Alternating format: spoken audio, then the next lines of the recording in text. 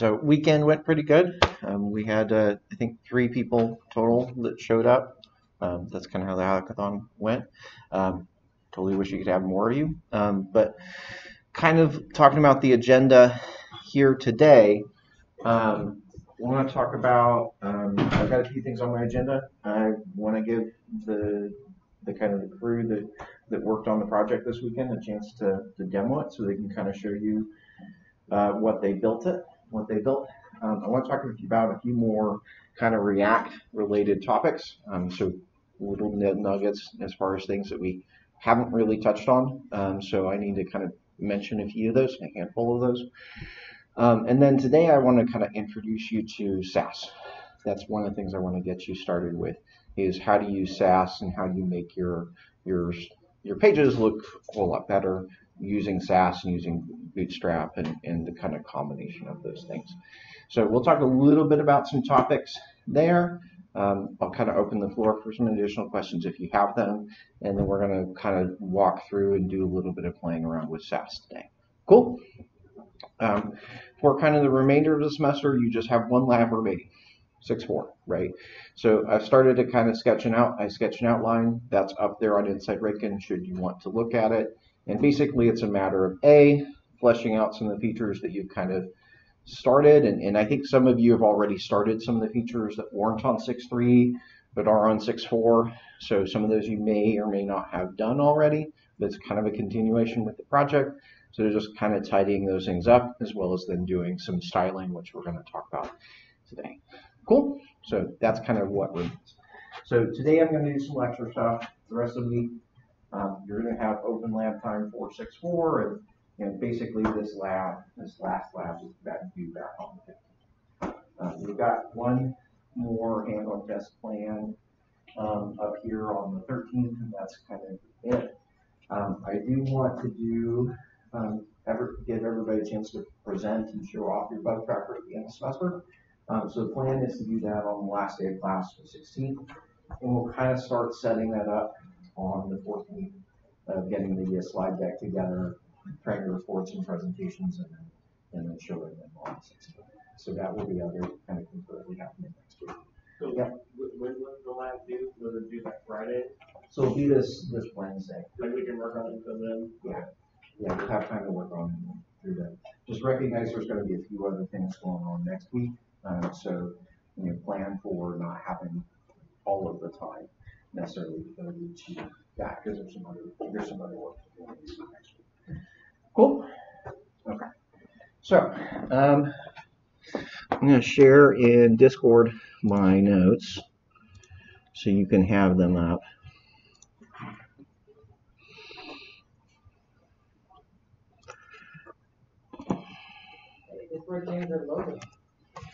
Oh, a little snow on there. Yeah. So you should have a link to my notes for today. And if you would, can I get Dawn and Evan? Can I get you guys to come up here? So, just this weekend, we had a hackathon. We had 3 participants. So Evan from our class, Dawn from our class, and Zach. So you can see some pictures from them kind of working this weekend, and there's more out there. If you look on the Discord channel, there's a hackathon channel, and I posted a few different pictures from that. But what I want to do is give you a chance to kind of show off what you guys built. So let's see if I can open it up. Ranken WG React.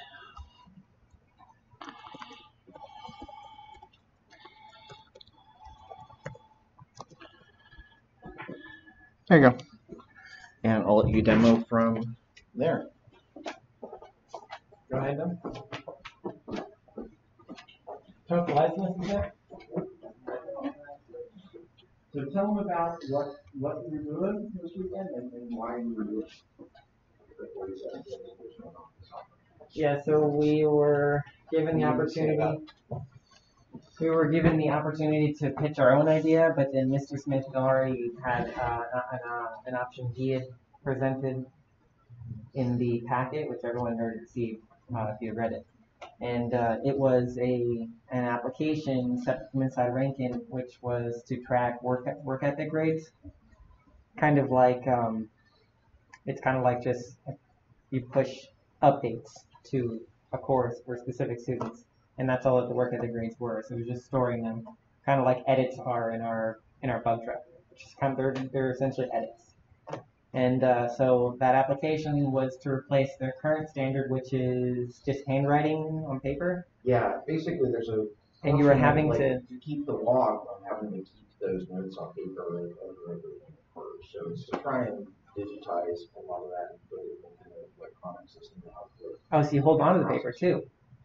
Well, the hope is that this gets away of needing the paper at all, right? And just being able to do things online. So you were submitting the data to inside Ranken, right? That was cumbersome, but you were having to hold I on had to to it. write it down and then type it in inside Ranken. So we didn't get all of the things done through that process yet, but we're kind of on the way, right? Right. So the application was to replace that because inside Ranken is just apparently not set up for the kind of thing they want this work ethic grade tracker to do. So that was the scope of the project. And there, it needs a database, of course. It needed an API if you were to use Mongo, which is all we had experience with. So we used Mongo, and we needed an API. And then we used React for our front because it was just easiest to do since we already knew how to do it. Right, and we kind of want that technology too because that's what we're kind of teaching forward. So it's something that we can maintain. We have that skills and we're training those. So it's helpful to have something that we know.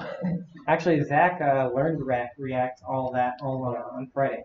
Yeah, he did. All on Friday. So he had never touched it before. Zach is from Mr. G's class. I think he was in our. I think he said he was in our class last semester. So last semester I was in C#. I guess he was also in C# last semester. He recognized me, or he asked me something about that. So he had been a student before this semester, but yeah. So that just goes to show how easy React can be to pick up with someone to guide you, at least. So this is the landing page. The application itself is like more geared towards teachers. So you would sign in as a teacher. It's a separate account from inside Ranken. You could have the same credentials, but it's a separate account from inside Ranken. And so the teacher would sign in, and the idea is the teacher signs in, chooses one of their courses, or adds one of their courses for the future. Yeah, I'm just giving them a rundown, and then they would push updates for work ethic grades for the students. So that's all that the scope of the project is. So we can sign it right now. I think we have 4 accounts. Don, you want to sign it? I think the current status is that you sign in, and it doesn't change the data you see, but that's the intention. You sign in as a teacher, and you would only see your course. But its current state is it doesn't do that. But that wouldn't be hard to implement. That'd be just an API thing.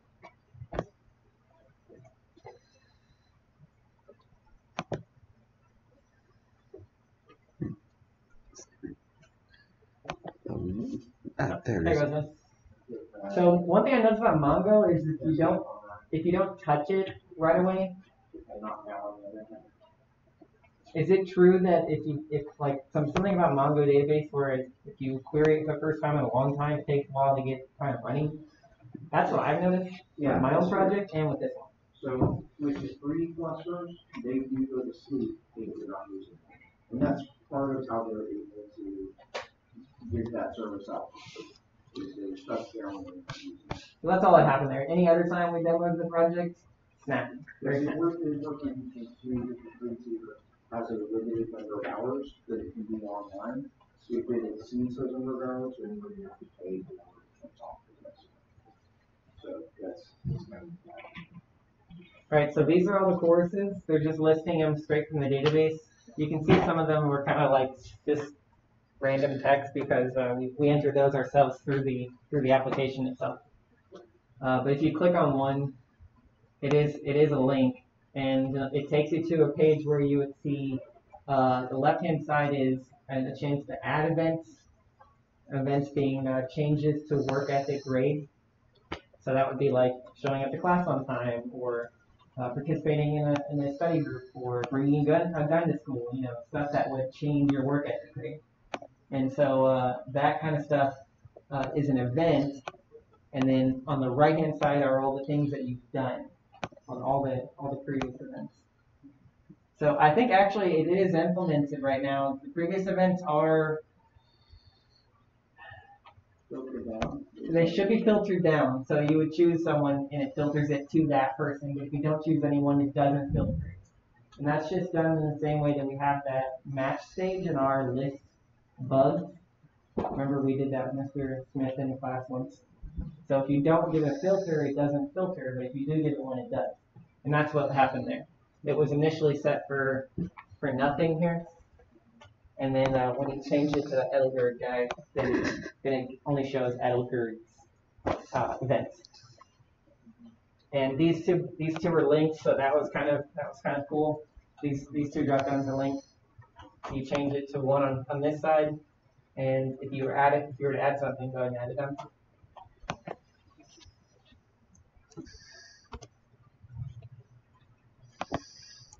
Got some form validation right here.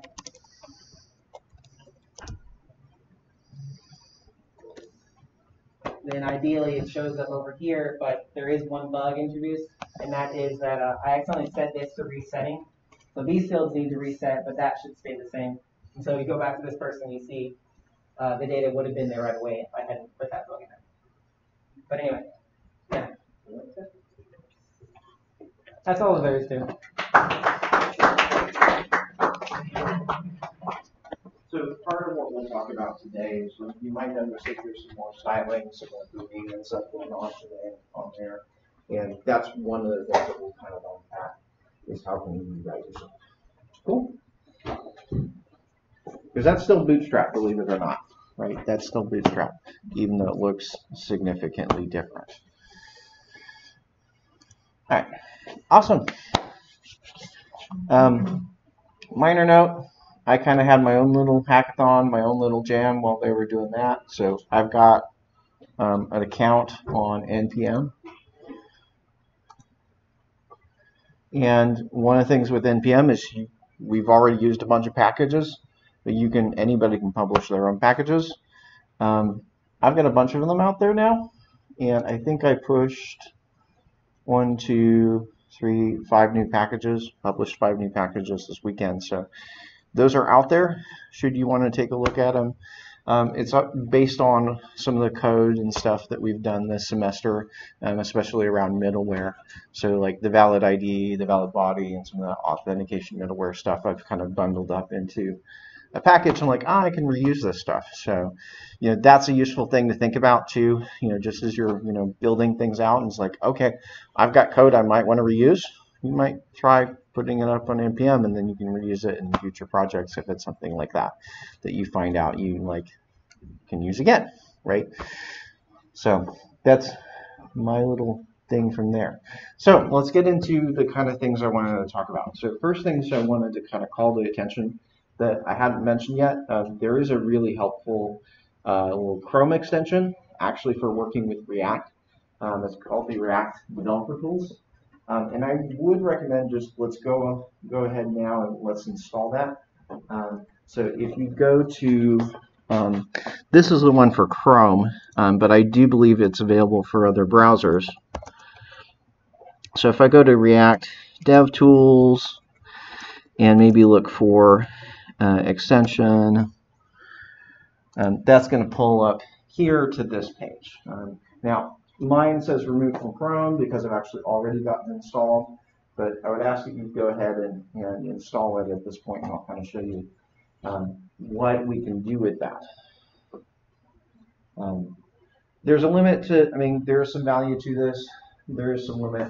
Part of why I haven't talked about it as much, mentioned it yet, is because there's a lot of things you can easiest way to do it is just do console log. Because it can do some things, but it can't do everything. But it does give you a way to inspect React apps online. It is worth mentioning that this tool can be used not only to inspect your own apps, but other developers' apps as well.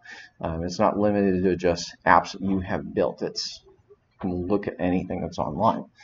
So what I'm going to do now that I've got it installed, I'm just going to run one of my React projects, namely that pet adoption project, and we can kind of see and look at some of the things in that tool. So I'm going to do npm run start, get the server up and running.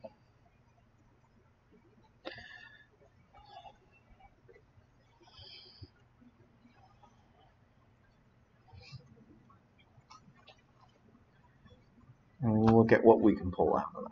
So again, I'd recommend installing that extension so you kind of have this yourself and you can kind of play around with the things that are available there. The main thing it lets us do, the main two things that it lets us do is it lets us see what the structure of all the components are that are currently being rendered on screen, as well as what their state is, which is information that we can't really get by just inspect element. So it's kind of like an inspect element for React. So we can see the React's version of the tree rather than our version of the tree that's being, the real version of the tree which is being rendered. So it's easy to get to. You just go to the developer tools or you can go to inspect. If you go over here, right, so there's a bunch of tabs obviously in the dev tools. We've looked at elements, we've looked at console, sources, network. By now you've looked at most of these tabs. But with this extension installed, there's two new tabs, right? So you'll see that there should be a components tab and a profiler tab. The profiler tab there is to figure out why things are running slow. So it can tell you things like memory usage and runtime and etc. It helps you debug if you have problems in there. I haven't honestly used this for anything, so I can't say too much about the profiler tool. But it's definitely something to be aware of that it's there. The components one is really where I spent the most time when I'm using this extension. So what you'll see in here, right, what we see on the left is sort of this tree. And this is kind of where this looks like the same thing you get from inspect elements, right? But it's showing, rather than the elements, it's showing the components. So you're seeing the tree of components. So we can see on this page, up at the top, I've got that browser router, which is enabling our React router functionality. We go down, there's a router, there's some sort of navigation provider, location provider. Actually, all of that is part of, those top four layers are all part of the browser router component itself. So you might notice the browser router has components inside of it. So that's part of what's going on there. And then finally we get down to our code. So you can see like there's the app components, it's signed of all of that. I've got a navbar component, I've got a toast container, I've got my routes, and so you can kind of start to see where those components are. You can even see that inside of the navbar, you see I've got these nav links that are what's taking us around the page, right? So we've got all of those components we can see, or I can see the footer. Now, what's useful, not just that I can see what the components look like, is that over on the right, I can see some information about every single one of these components. Namely, I can see any properties that they have received from up above. So for instance, if I look at app, you don't see any properties because it's not receiving any. But if I were to look at the nav bar, I might see, hey, there's an off that's null, and there's an on log out that's a function, right? So I can see what those properties are that are being passed down and what their values are. And I can also see things from up here, like I can see that there's hooks, right? So I can see there's a hook for the state that's being stored as null. Now, one of the things you might notice here, this is coming from that useState hook. It doesn't have a name. So while with the useState hook, we do have names for those variables in our code, React actually doesn't know anything about those names for our states. So this dev tool, at least as it stands today, is not able to tell you what name that is. It doesn't know that that's off, okay? All it knows is, hey, I've got 3 state variables, and it'll list them in the order that you declared them. So, because React's all really just storing your state variables as an array. It's not actually storing them as names, is worth mentioning, right? Now, there is some work that's happening where the React team is actually trying to make this dev tool say the name I've seen some threads and some Twitter comments and discussions about that, so I know that there is something that's in the talks, but at current you can't. You might also see there that there's like the navigate hook, so we can see that we're bringing in the use navigate in there, etc. And I can see what file there's there. So that can be helpful to kind of look at the different state variables. I can go down the login form, and that may be a little bit more interesting. I can see on login, show error. I can see the states. And in fact, if I start typing into these fields, we should see kind of that updates, right? You can see the state updates on the right as I type. So again, I can see some of these things that may not be visible. Yeah, shows me what I typed in there. That's true. Yeah, that is worth mentioning. Is it's storing it, because in memory passwords aren't encrypted. When you're typing them in, that password field has no encryption. It's still in memory somewhere on your computer. So if someone were to access your computer, be able to look at the memory there, they would see whatever password you have typed in. So anyway, so we can see those kind of things. And I think if I hit login there, so I can see that this is my error message. And I think the last one, the fourth one, is my success. So that can be very helpful for debugging, especially because there may be things like there in the state variables that, again, you can't see in the elements view, but you can see here. Cool. Again, you can test all of this if you just do console logs, but sometimes you don't want to litter your code with console logs, and this can be a lot quicker to test some of those things. So that's number one, is that extension can be helpful for working through a thing. I think we got that installed this weekend. I can't remember why that came up again, but it's like, oh, we need to talk about that. So that's a good thing to just know about. Next thing I want to point out, one of the things I'm going to ask you to do on 6.4, which you haven't done yet. On 6.3, I didn't ask you to do the search interfaces yet, but here I do want you to do the search interfaces so you can search through bugs and users. So I want you to do that as part of this last lab. Inherently in there, I want to make a quick note on as far as making those requests. Remember, we can make code requests with different methods. Remember, there's a little bit difference between, say, post and get. So if I'm making a post request, a common post request might be the login screen. I've got my URL. There's not really any variables there other than the root path, and I'm passing all the data in this data variable. Okay, so if I'm just doing a post, that's usually what we see, right? The data we need to send to the server, we're sending it as data. Put really works the same way. You give a URL, and you add the data into the data variable, right? Here in this case, let's say I'm updating a bug, I may also have some additional data in the URL. So data that I want to put in the URL, like this, that's going to appear, remember, at the server under request.params, right? So this is going to be here under request.params. This data is going to appear on the server as request.bug, okay? And so you just got to remember where you're looking for that data. Now, GET requests are a little bit special. With GET requests, you're not actually allowed to send the body. Body is not allowed with GET requests. So I believe delete is the other exception as well. So post, put, and patch, I think all three of those allow you to send a body, but GET and delete, if I remember right, do not allow a body in the request. So oftentimes we need to send data to GET requests, but again, because we can't send them as part of the body, we got to send them a little bit differently. But the difference is pretty trivial. So rather than sending data, I said params. So data passes it through as request.body. This will be received on the server, kind of contrary to its name. Params is actually received on the back end as request.query. Request.query. So we call it params on the front end, and we call it request.query on the back end. So these params are not the params that you see on the back end. Params on the back end are things like this that are in the URL, versus params on the front end or query on the background. I wish they'd used the same names, but they didn't. So, so that's what we have to pass is any data we want to do. It's also worth mentioning how these are going to be received and how they're going to be sent. So I mentioned that they're not sent as part of the body. So when we send these things over, let me get my zoom and zoom in on this. So I've got a bunch of values here, keywords, classification, open is true, close is false, max age is 90, page size is that.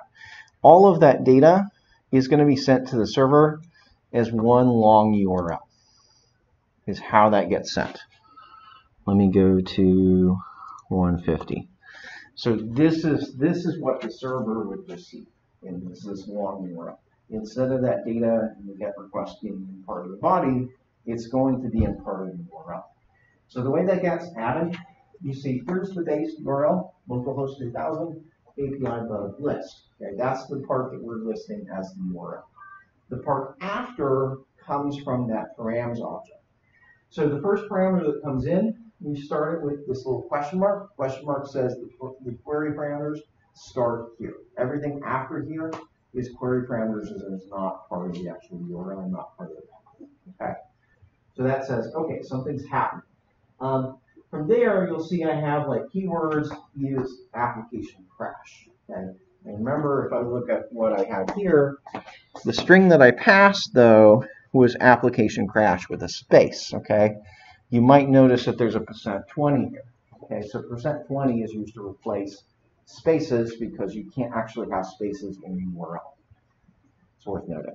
Spaces in a URL are typically considered illegal. So I have to replace those with the %20. So that %20 will be in the URL, but actually it'll go away by the time you ask for it in the backend. So in the backend, it will still come out as application space crash. Okay. So that's something that just kind of happens automatically most of the time, but you have to be careful. If you're manually trying to build up that URL, you're going to have problems where you accidentally put in special characters like ampersands and question marks and things like that. If you're manually making the URL, say with the template spring, you have to escape those things yourself. Thankfully, by putting it within the params object, it automatically escapes everything for you to make it safe. Cool? So that's one of the reasons why you want to do it that way, rather than trying to modify that and put that all in the template site. It will automatically URL for things like that. So we've got keywords. You'll notice that the second parameter starts with an ampersand, and from there on out. So classification is approved, and open is true, and close is false, and match is 90, and page size is 100. So the ands separate all of the query parameters after the first one. First one's a question mark, then from there it's all ampersands. Cool? That's important to remember. I can't tell you how often this comes up where you need to look at a URL and kind of understand what's going on there. Okay. It's also worth mentioning, because these parameters are being sent over the URL, there's a lot of things in the network that can potentially see your URL. These are not private. Anybody who's able to see your traffic can see this stuff completely unencrypted. The other thing with GET, these can be what we say cached, where I can use the response from one query for another query. I can replay it and I can say, oh, I'm just going to give this same document again and not do all the work to regenerate it. That's not true with, say, post and put requests. If you do a post and put request, those can't be cached, but GET requests can.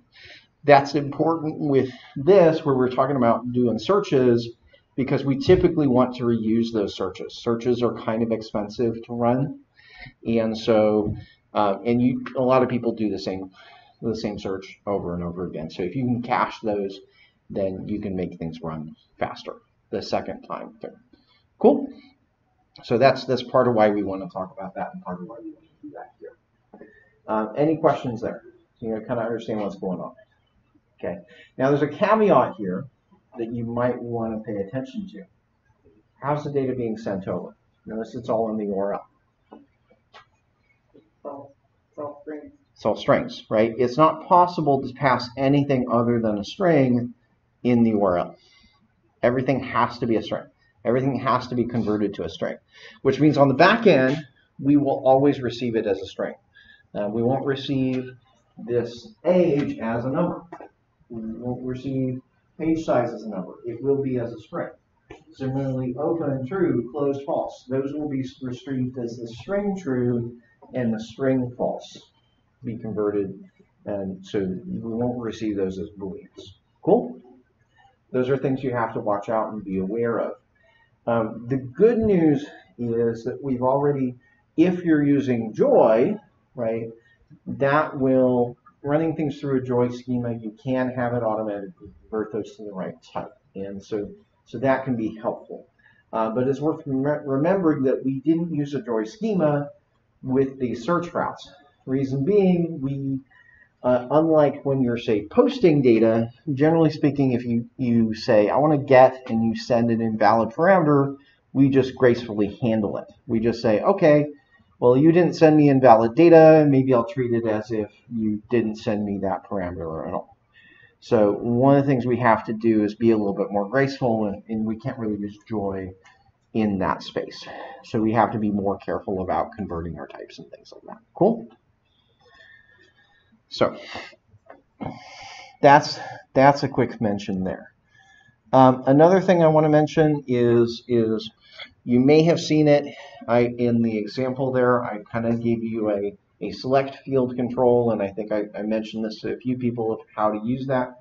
But there's a special property in React called the children property, and the children property behaves unlike unlike a regular property. It doesn't behave like normal properties. Okay. The way we use it is to kind of place content inside of a component, inside of our components. And so it kind of looks like this. So here's an example of a component that receives a children property. Okay. So we're going to list it in here, ID children rest, right? So this receives the property ID, the property children, and actually there should be another dot there for rest, all the remaining parameters. Okay. So in that perspective, children just looks like a regular property, right? Just looks like a regular property. What I then do with that is I include it somewhere in the HTML, somewhere in my output, somewhere in my render, where I want those children to appear. So here I've got my select tag. I say, okay, let's add an ID parameter and whatever other parameters I might want to manually set. Let's include all the remaining, all the rest. Here's the close tag. But you'll notice between the open and the close, I've got this curly brace children. So what I'm telling is, take whatever is in that children and literally put it here. Now that children can be just a string, or it could be JSX. And usually what it is it's a JSX expression. It's actually a tree of elements, okay, is what we're passing through there typically, okay. So this is what it kind of looks like. You know, notice in terms of building the component, it's not really that different from any other component, any other property. It's just we're typically going to do something like this, okay. Now, let's look at how we use that. So I created this drop-down element above. The way I use it here looks like this. So I've got drop-down. I'm passing in a bunch of parameters. Remember the ID, I said we're going to treat ID specially, but the rest of these would fall into rest because I didn't tell it what to do. Now, you'll notice I don't have a children property, right? Nowhere here and here am I saying children equals, okay? So the way the children gets populated is by the stuff that's between the open and the end tag, okay? So these elements here will be the children, these options. And so it provides us a way to build elements that aren't just like, here's an empty tag, doesn't have a start. If I have something that I need a start and an end, and I want to put content between, that's how we do it. Cool. We can do that for things like drop-downs. We can do that things for like cards. Maybe I want to create a card component and stuff all the stuff inside of there. That's a common thing you might do. Is you might say, hey, I've got a card. All the children will go into maybe the body of that card, or I might section it out with the header, footer, etc., etc. So this is a pretty common thing, especially when you're dealing with layouts, as far as ways to, or wrappers and things like that. Cool. So that's one thing to mention just about the children property. And I think I already talked about some people with that one-on-one, but if you hadn't looked that up or whatnot, I hadn't explicitly talked about that in the lecture yet. Questions? Okay. So that covers just the quick topics I wanted to talk about and hit on that we didn't have a chance to kind of talk about previously, or call back to your attention. And so I want to throw out the kind of floor there for any questions that you might have right now about React that maybe I can answer before we get into SASS.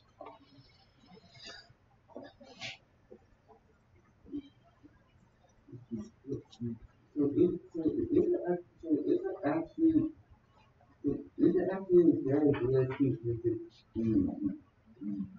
to compare the relationship between React and SASS to that of HTML and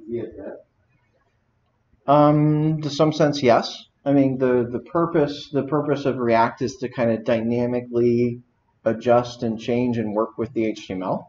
So that's kind of true. Whereas the SASS stuff is focused on making CSS. So yeah, it's kind of falls on there that division in some way, shape, or form. It's worth mentioning React has a lot more JavaScript in it, right? So it's not pure HTML. It's a lot of like mix of JavaScript and HTML. But SASS is purely a way to deal with CSS. Any other questions? Anything else there? Anything you guys ran into with 6.3 that you want me to answer and kind of talk through that maybe you ran into some issues that you have some questions and blockers there?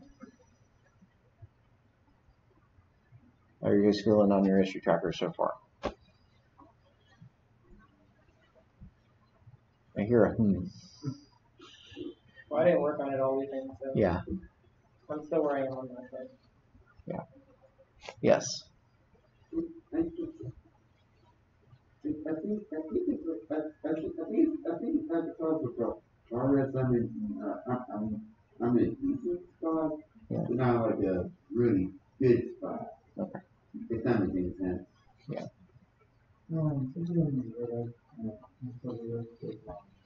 Make a drop down. Generated with music from the database. Yep. Yeah, so let me talk about that real quick. So that is one thing that comes up pretty often. So I talked about briefly how to use the children for a drop down, which is one of those things you really want to know about. Let's talk about how to get the data.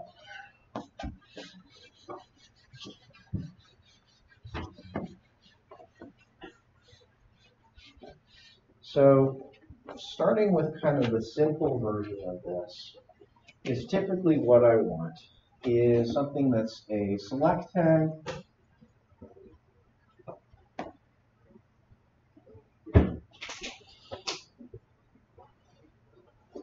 with a series of options.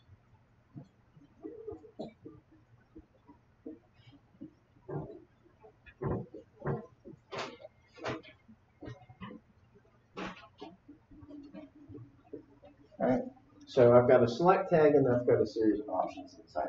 Okay. We know that part from the HTML, right?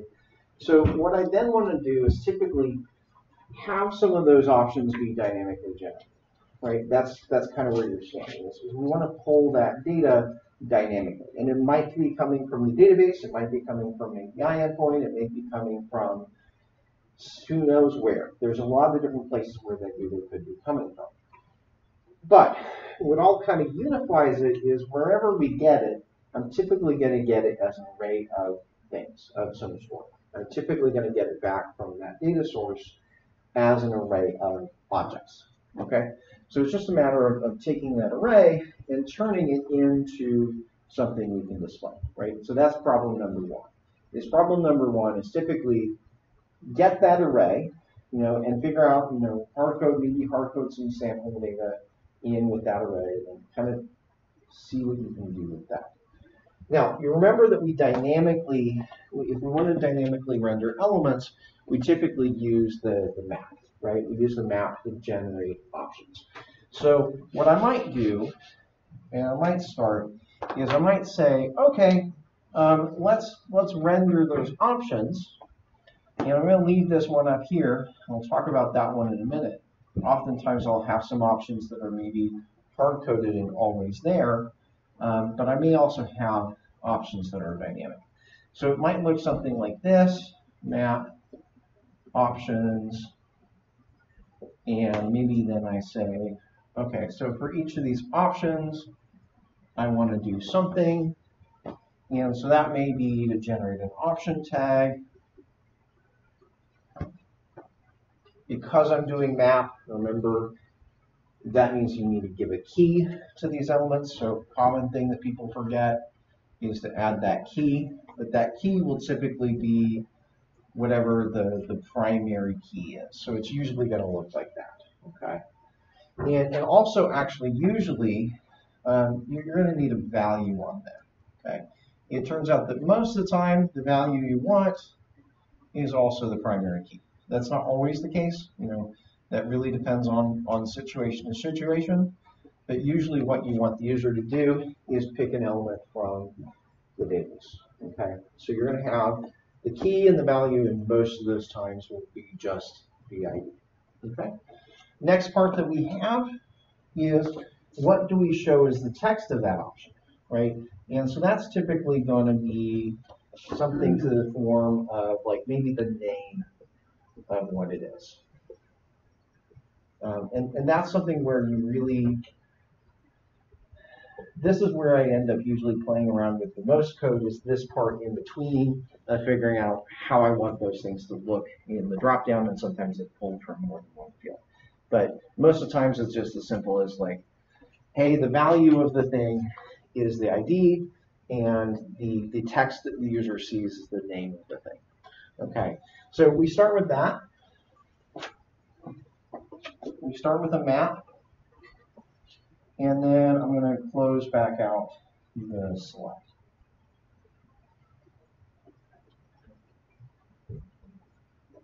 So that's where I would start with doing dynamic dropouts, right? Is first and foremost, start with an array, figure out the map part, right? And then you can kind of start to hook in the rest of the part, which I think is what you're asking about, is the network thing. But I want to mention that this part there first, right? So this is one half of the solution. One half of the solution is that assuming I have an array, actually I should want this to be plural, this would be options, I would be generating it that way. Now, the reason I have a hard-coded option up here, usually what happens is we usually have the first option needs to be one of two things.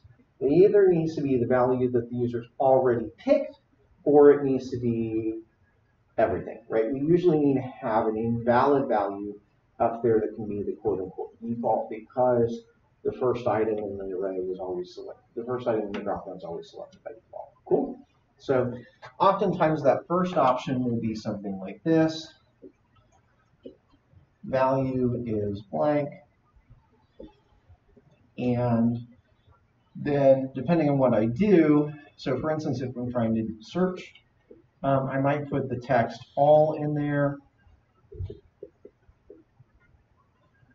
right? And so I say by default, my default option is that everything's selected, versus maybe I say, I filter to just some specific thing, right? So you think about like, okay, by default, all of the classifications show up, or all the roles, right? But then if I filter down, then I want to just show this specific role or this specific classification or whatever. Cool. Okay. Or if I'm saying who is it assigned to, I might leave that empty, right? And I just say, okay, well the default value there is nothing selected, so I need to tell the user to pick something. Okay. Cool. So that's kind of the HTML side. So how you render it is usually something like that. Does that answer? Do you have any questions on that side of it? Anybody else have questions on this side of it? Does that kind of make sense? Okay. So now let's talk about how we get the data. So here I'm presuming that I have an array of options, right? The next question is, where did I get that, right? Where did I get those options? Okay. So usually what I do is I might lay it out like something like this to start with. So I say const options is equal to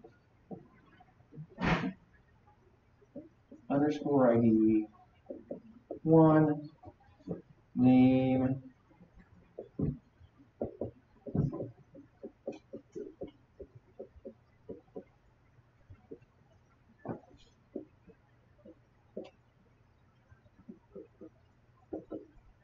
just populate it with enough data that you can test that the drop down itself is working, assuming you have the array. The ID 1.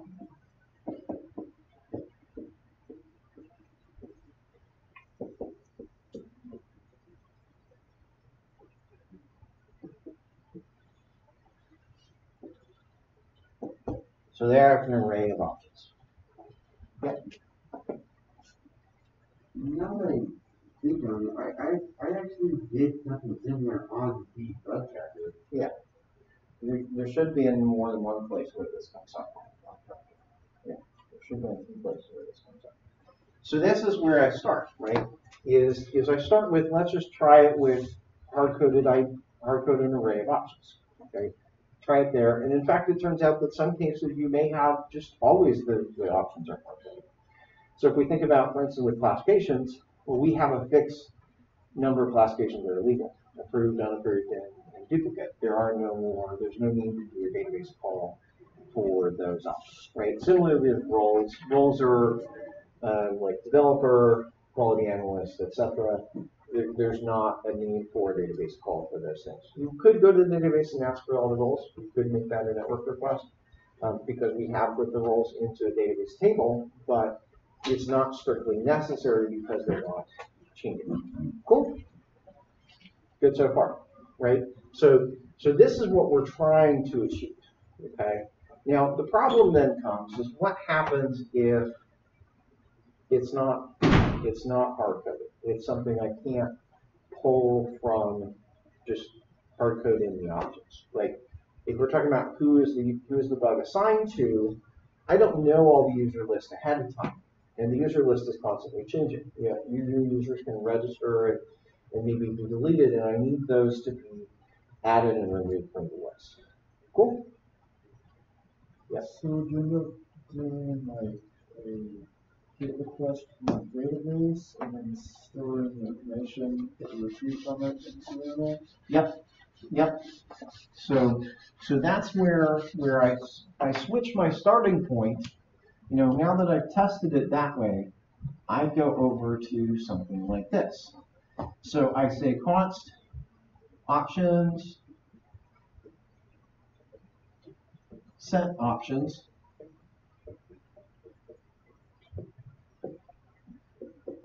is equal to useState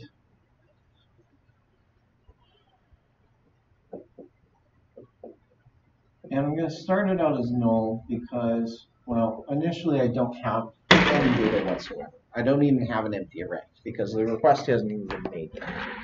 Cool. So, but I'm carving out a place to save that array. That's the number one, is I need to store it in state. If it's not fixed, it's not known ahead of time, then I need a state variable to store that list. Cool? Okay. And so then, yeah, I get into a use effect to actually pull that list. So I might say use effect, and in here, I'm going to provide a function which is going to do that request, right? And so usually what happens in this case is I need to pull it from the API. I need to make a network request, an HTTP request, and pull it from Axios. It could be anything. This could be coming, the part that's here in user fact wouldn't necessarily be Axios, it's wherever the data is coming from. Cool. Could be a bunch of other things. But anywhere where you're pulling the data from, we want to do that here. So the idea being is initially the list of options is null, we don't have it, and then shortly after the page loads, we're going to retrieve it. Okay? And then from there, we'll have it, and it will work with the other things that we had done before. So from here, I would do something like an Axios request. I'm going to have, obviously, my URL, right? And my URL would be to go wherever I need those options. So let's just say for illustration purpose, maybe I'm going to users. So maybe I want to populate this with users. So I might go to /API /users/list. Okay, so that would give me the list of users, and obviously you change that based on actually user single. You change that based on what you're trying to retrieve, right? So for instance, if I was trying to retrieve courses, that'd be courses. If I tried to, get all the bugs, I might do that and do that. So I have a URL. All right, so what parameters do I need to pass? Typically, you're going to say, well, the method here is a GET request. Typically, you're trying to get data, so that's going to be the most sensible thing there. We're going to have our headers, and that would be auth stuff, because usually I may need to provide an auth token just to prove that I'm logged in. And if I have additional stuff like that I needed to send, for instance, you might pass those in params, which we just kind of talked about already. So if you have some additional things that you need to send, it would look like that. Cool. So the Axios request is kind of just like any other Axios request, any other request. So in here, next thing I want to do is I want to say then we get the response. Well, the response from this is going to be an array. So all I need to do is say set options, right? Whenever I've called that variable, whenever I've called that getter. So here I would say, okay, let's set the options to res.data. Because res.data is what the server returned, and in theory it should be enough.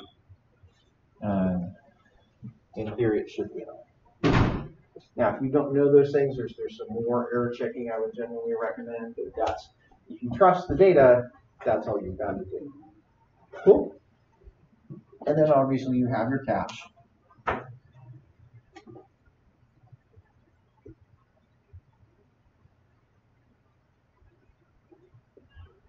Deal with the error with whatever you need to do, which usually means show it to the user in some shape or fashion. Because remember, this could fail, right? And if it does fail, then the user is not going to have any options to pick from, right? So we have a problem there, and that definitely needs to be dealt with and definitely needs to support the user. So then we end up with the use effect. The question is then, what do you put here? So remember, we have this array which says when these values change, I need to rerun it.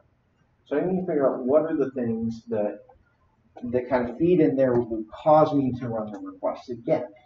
Okay? Yeah. Auth is one of them. Yep, auth is pretty much always going to be one of them. If the user logs in or logs out, you probably need to run that again, right? You probably need to go get that data again because it's very likely that you won't get the same data back. Cool? So generally it's safe to go ahead and put auth there.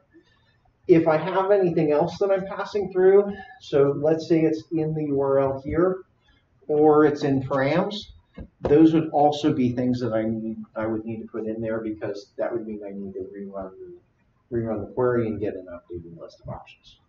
Cool. So for instance, if the course ID was part of that, you might have to put in course ID here. right? It's just those things that change the port. Cool. So oftentimes it may just look something like that. Now, if I think about bugs, if I'm retrieving stuff for a specific bug, it might be like, hey, if I'm looking at another bug, I need to get their list again because the bug might have different options. So oftentimes that's all that looks like, right? It's just doing another use effect to go get that list of options. And that's usually in addition. So I think one of the places you run into this is if I want to choose the user that's assigned to a bug, right? I might need to go load those users. And so that's one case this can come up. And you'll notice you probably have another use effect that's going and retrieving the bug object as well. It's good to have those as separate use effects. If you're doing an Axios request like this, I would really recommend only doing one Axios request per use effect. It's good to keep those separated. That's actually recommended from the React docs itself. If you look at the React docs, the React tutorial about hooks and use effect, they really suggest to limit those effects to much more of a narrow scope and have multiple use effects. The upside of that is this is something if I wanted to reuse, I could potentially extract it and turn this into a custom hook. Is one thing that happens oftentimes. Is if I find things like this, like, oh, I'm using that a lot, I could extract this code and turn it into a custom hook. That way I don't have to write it every time.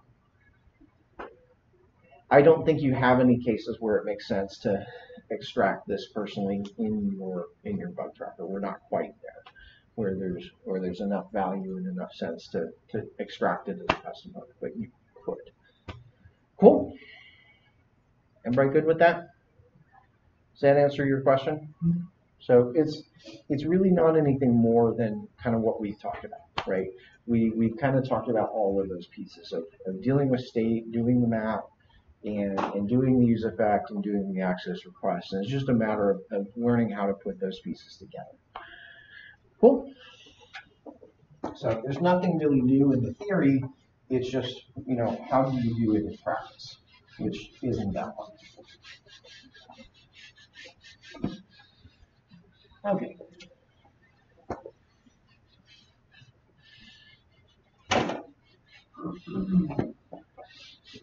Any other blockers that people ran into?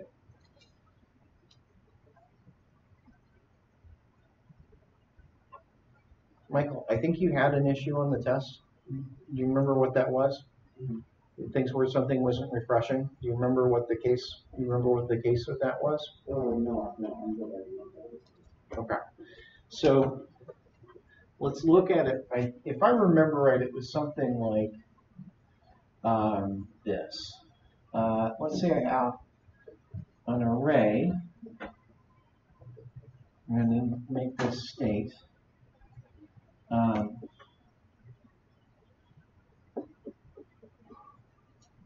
Oh, okay. So I was trying to, I think you're trying to delete something, and it did delete. when I pressed the delete button on the thing, it was trying. Yeah.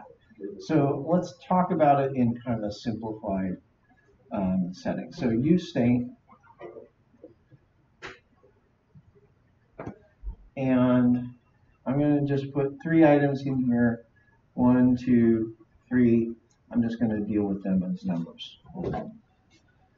So what we wanted to do is something to the effect of on when the user clicks something,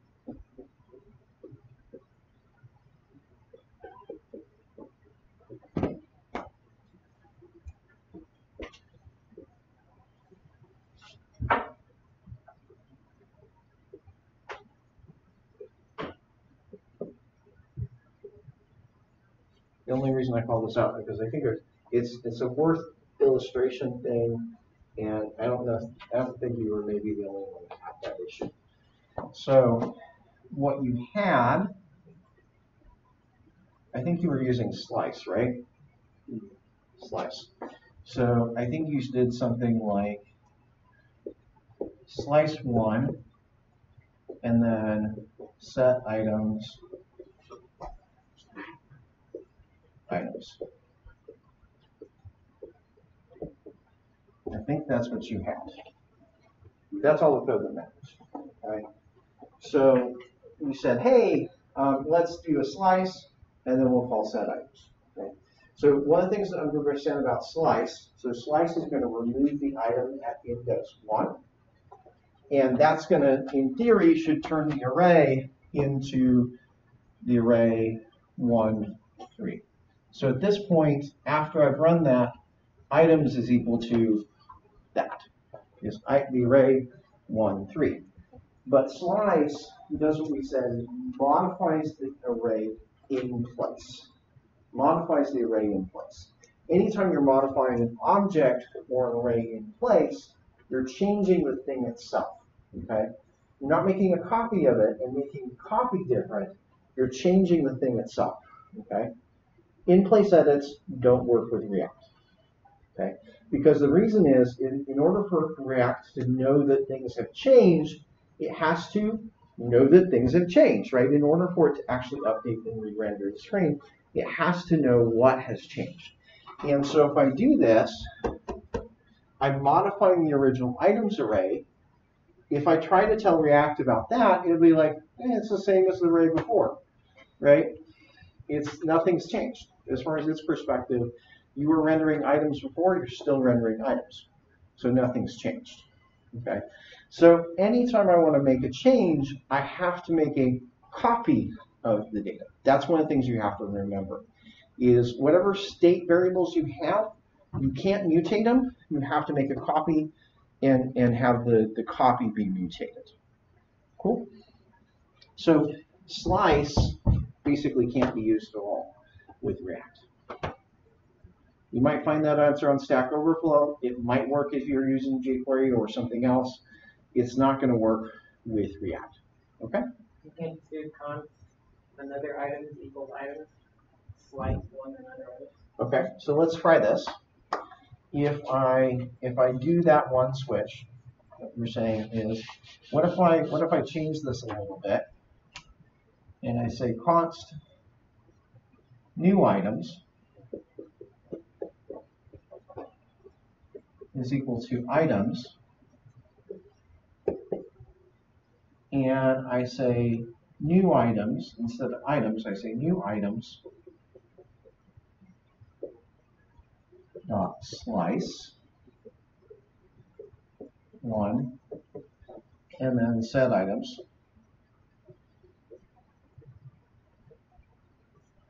new items.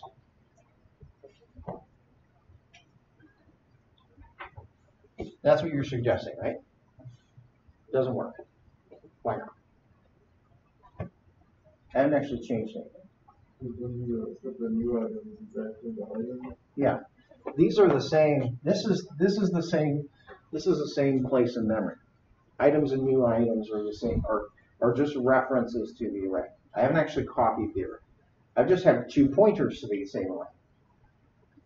Items points to this array. New items points to the same array. I've just copied the reference. I haven't actually copied the array. So I need to actually copy the array.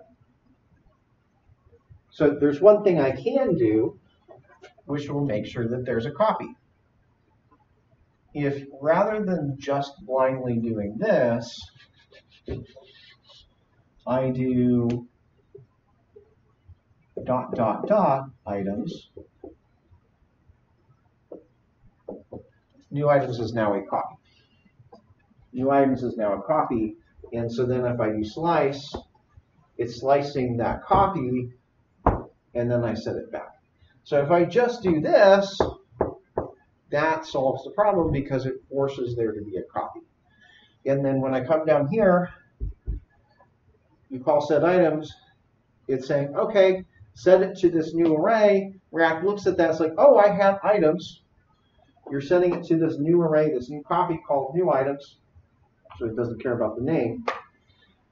And it's like, okay, that's actually different because they point to 2 different places in memory, right? So in order for React to know that there's a change, the array has to actually be a new array. It has to be a new array in memory. There's no way we can get around creating a copy of the array, which does mean that that your more memory is required. Unfortunately, there's no way around that. You've got an item with 100 things and you want to remove one, well, you have to make a copy that's going to have that 99 things, so you still have 199 for briefly a period of time before it sorts everything out. So that does unfortunately increase memory usage, and that copy is not cheap, but it's what we have to do. Cool? Does that help? The problem is that you weren't making a copy. And so one of the things I do, rather than using slice, there's an easier paradigm that you can go through.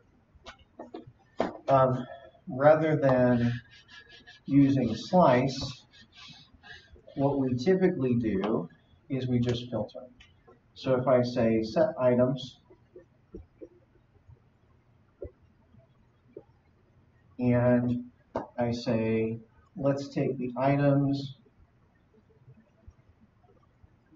and filter them,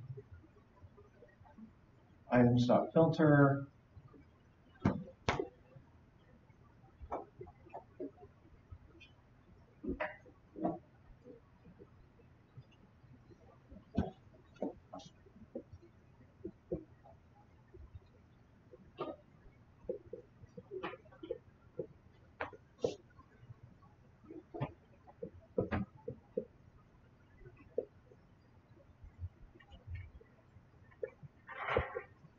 that would have the same effect, because filter inherently makes a copy. And so if I take advantage of that behavior of filter that it already makes a copy, then I can avoid, I can make sure that there's actually that going on. Cool? So I'd actually recommend if you're deleting things, use filter. It's a better paradigm to go through than use slice. Slice is good if you need that in place modification to the array. But usually we want to make a copy. Usually we want to avoid modifying the original thing. Cool. Does that kind of point to the issue that you had? Right? And that's a thing to watch out for. If you see things not updating, it's usually a chance that you're not copying. Okay. Does filter come from array? Yep. Or you could use the Lodash, because I can do the same thing here using Lodash. It'd be just _.filter items, and then the same function.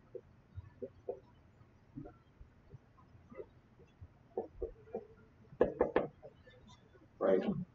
You can do the same thing with _filter. This one works if items is null. This one crashes if item is null. So that's why I usually do this one, so it doesn't crash on me.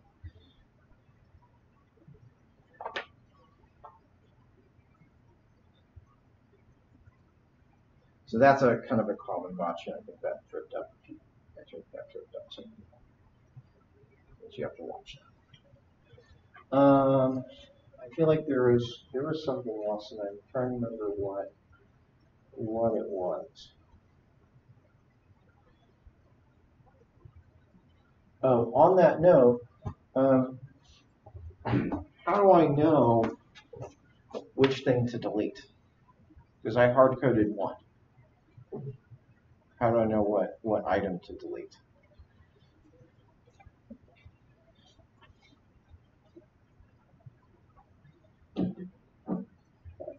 Well, the gotcha is this function can't know. This function can't know what it is. So typically you have to pass that in via some sort of parameter. So usually I'm passing the item in here that I want to delete via parameter there. And then I just say what I want it to get rid of. Or if I just know the index, I might say, maybe call it something else. I'll call that IDX. And then this would be IDX here instead of hard coding it as one. So it's usually just a matter of when you hook up the on-hook event itself, you may have to provide some additional information.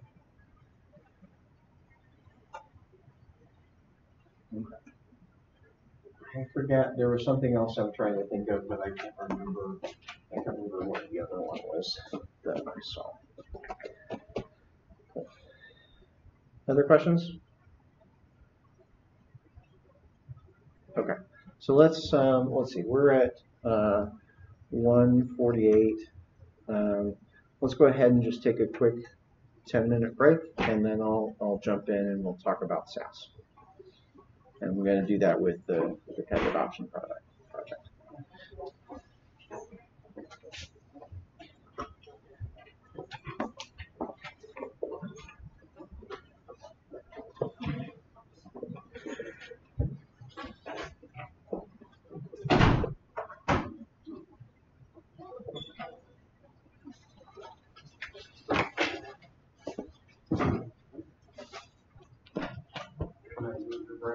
Yes.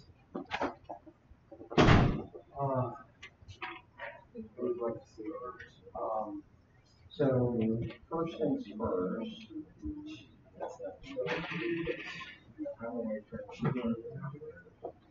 Well,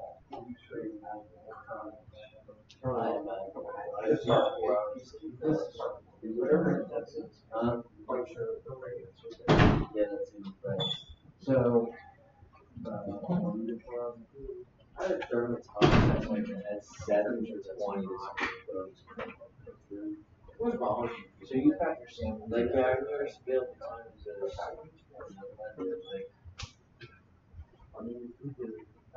so local storage for presuming it's already. Well, it's usually traditional sound.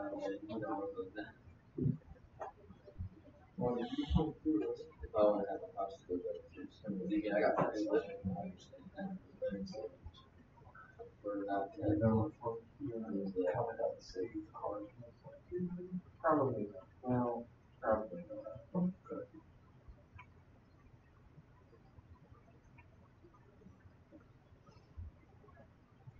Because that's getting a response to that, but that's fine. So you're saying, okay, so initially we got no bars, we loaded from local storage.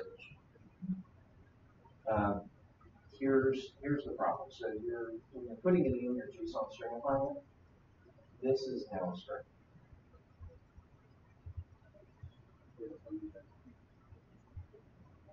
So let's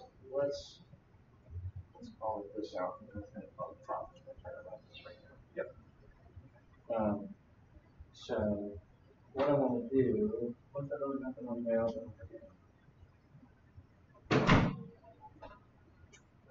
The opposite of string file. So that's core search, find, so person name. Yeah, so you can't use that. So what you can say is that you can save what's in your state, you don't save that, especially because that would be change. So that would be, you want to save the state first. Sure. So that's part of why I was trying to do this. Shouldn't actually. So cars. You chose me that you can deal with that. So initially there's nothing. Right? Okay, source. And you got a lot of residents already on assumption that the React is. So React.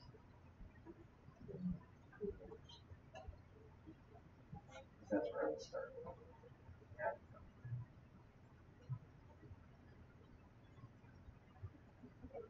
So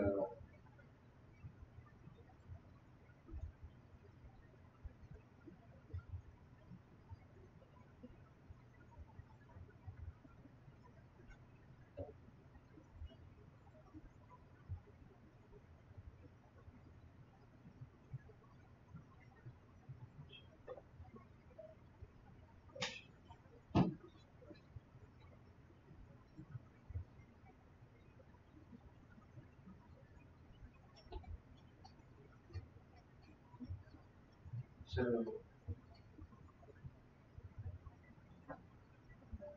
I close this router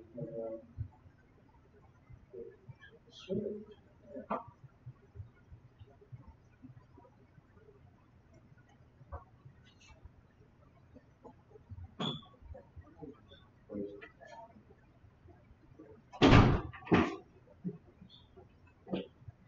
There it is. Okay.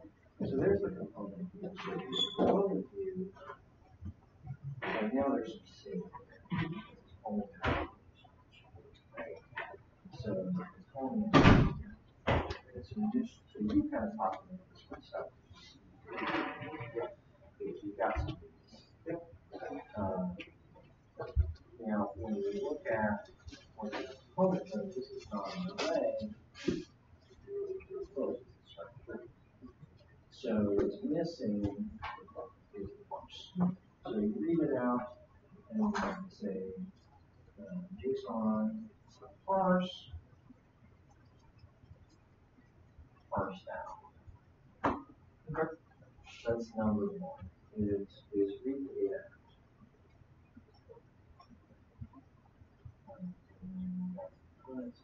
So now I have that. Okay. That's number one. So let's go back and look at this. Yeah, so you don't want to do parse keys. That's kind of part of the issue here. What you want to do is just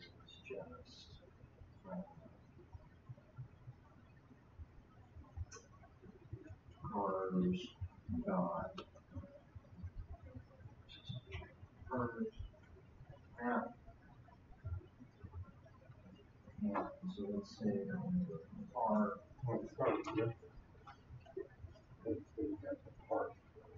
Well, let's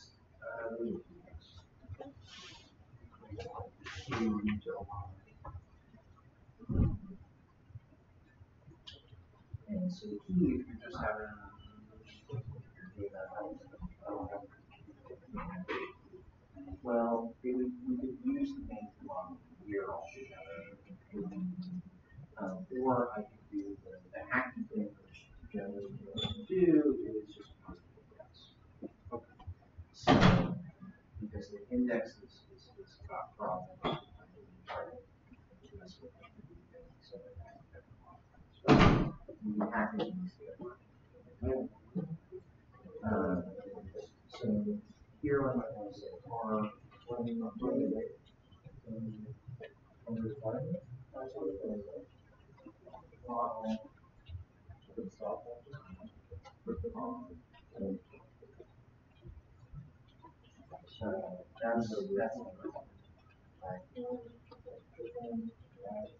that's see this error? Yeah, we properly map puzzle. So what it's saying is I can't call map on. Yeah. So the problem is initially the state land is so before the order source of it's actually. So actually what happens there is this happening. So what I do is when I say cars, so that second part won't run until there are cars. And oftentimes I like to put something in here if there's not cars.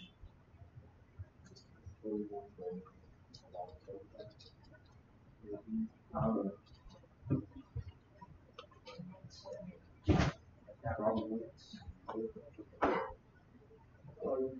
So initially when there's no cars, that's there. It's just no code.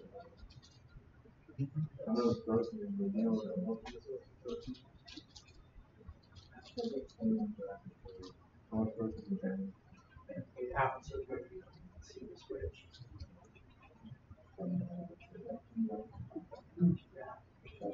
So that's that's the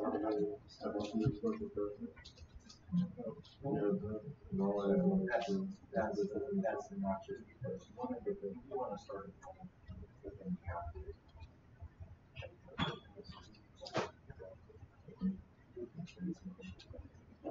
Want that so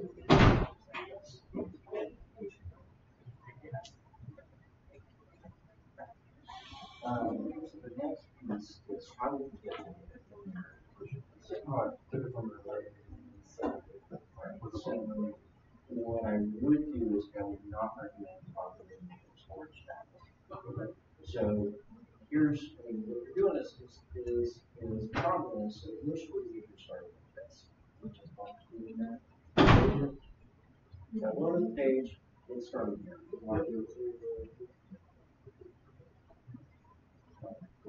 So that's kind of where it's already starting this. So programmatically, I don't really want to do this here. If I'm populating it like this is kind of causing some issues. So what you actually want to do is you're trying to get one way to get around this is to nail the top. I would have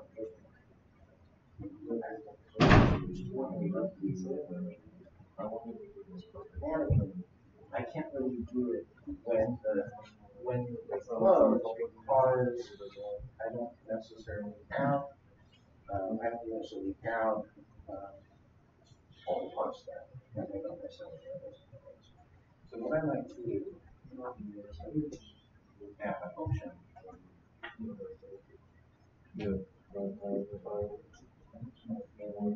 Reset bars. So inside the reset bars, I'll have that initial flag. So it's only accessible within that function. Nowhere else can get that. I'm intentionally skipping sometimes that function.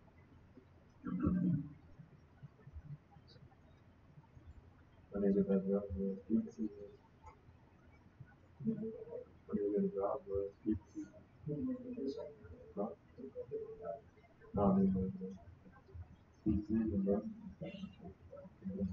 So I've got a function for if I call that function, it has access to this function.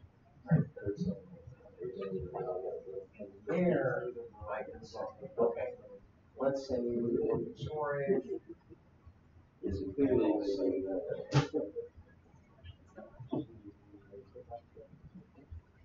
No, I'm not doing that.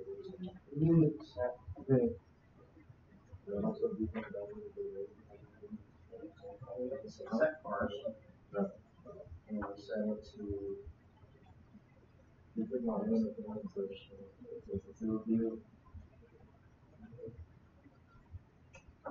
default bars, set bars to default, and then I'm going to save those.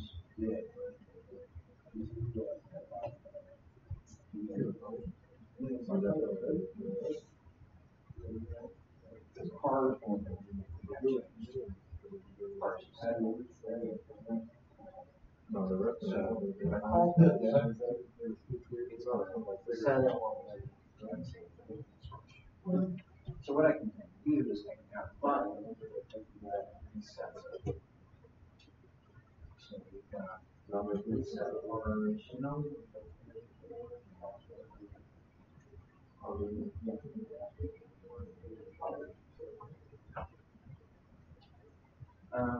there's some down here.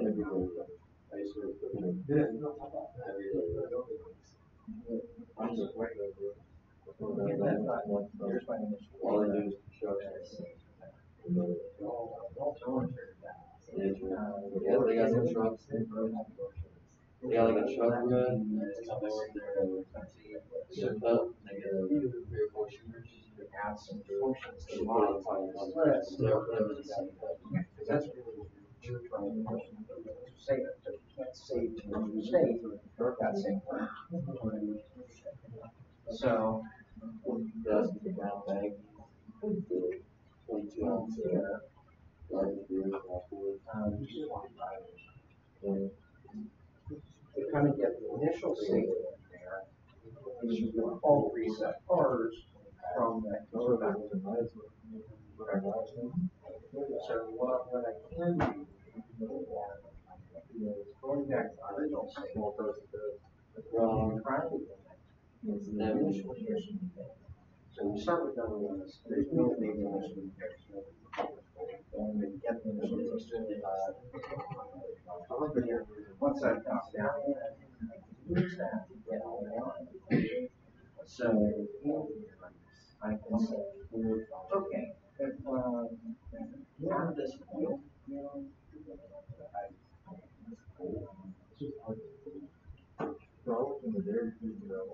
I can say, up there, 35 minutes. So I'm going to run them.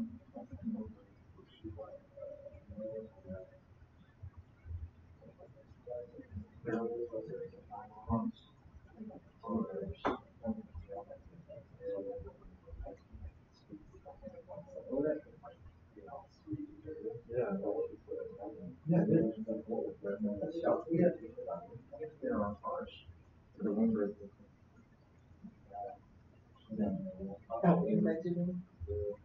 That's just me. I don't know for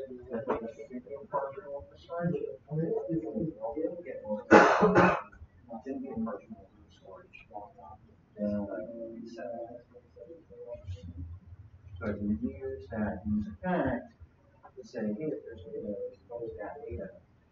Otherwise, we sell it. So here, so here, so now that we know what we say, and it's already there, and it's so I believe it.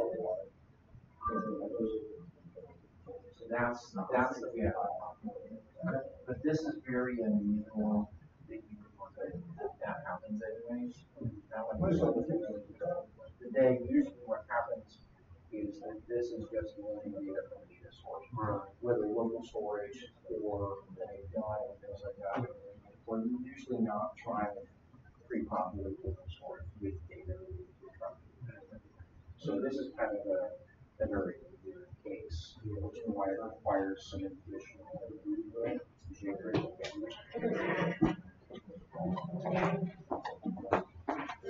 Okay.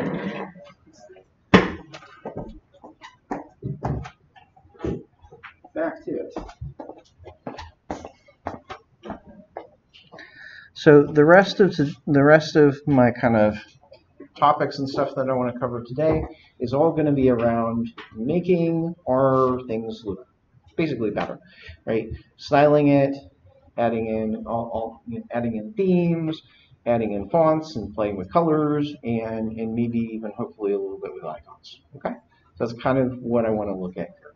So first of all, what is SASS? So SASS stands for Syntactically Awesome Style Sheets, and they've got a website.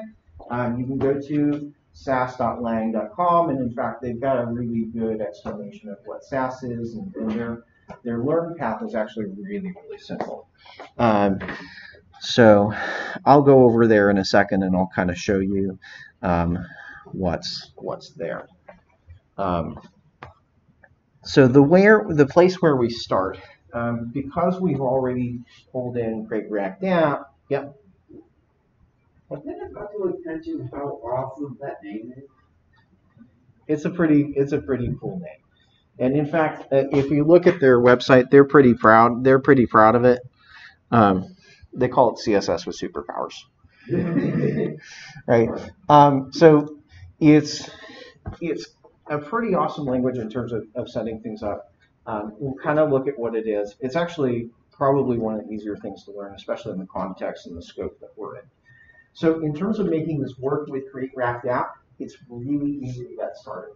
We only need one dependency. npm install node SASS. That's the one thing we have to add to get started that's not already built in with Create React App.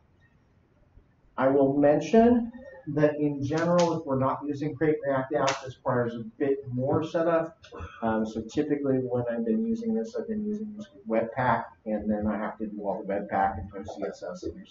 There's a few more things depending on your context you may have to do. So we're kind of in a simple case where Create React App has kind of done all the hard work to get this set up already. They just haven't turned it on by default because maybe not everybody needs to do SASS. So you just have to install that package to turn it on. So that's where I'm going to start in my project. Is I'm going to go to the Node React App project or pet adoption react. And I'm going to kill the server, and I'm going to do npm install node SASS. So we're going to start with that, number one. Yeah, pet adoption. You could probably follow along with this on the thing that you're working on if you wanted to. Yeah. This is pretty cool. So that's the one thing we have to do is npm node SASS. I'll install another dependency too in a minute when we get to it, but that's the only one we need to get started. Okay, so now let's look at how we start using these things.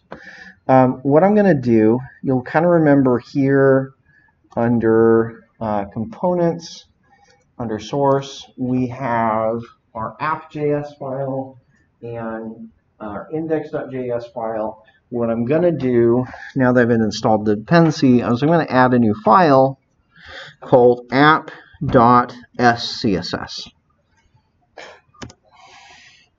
app.scss.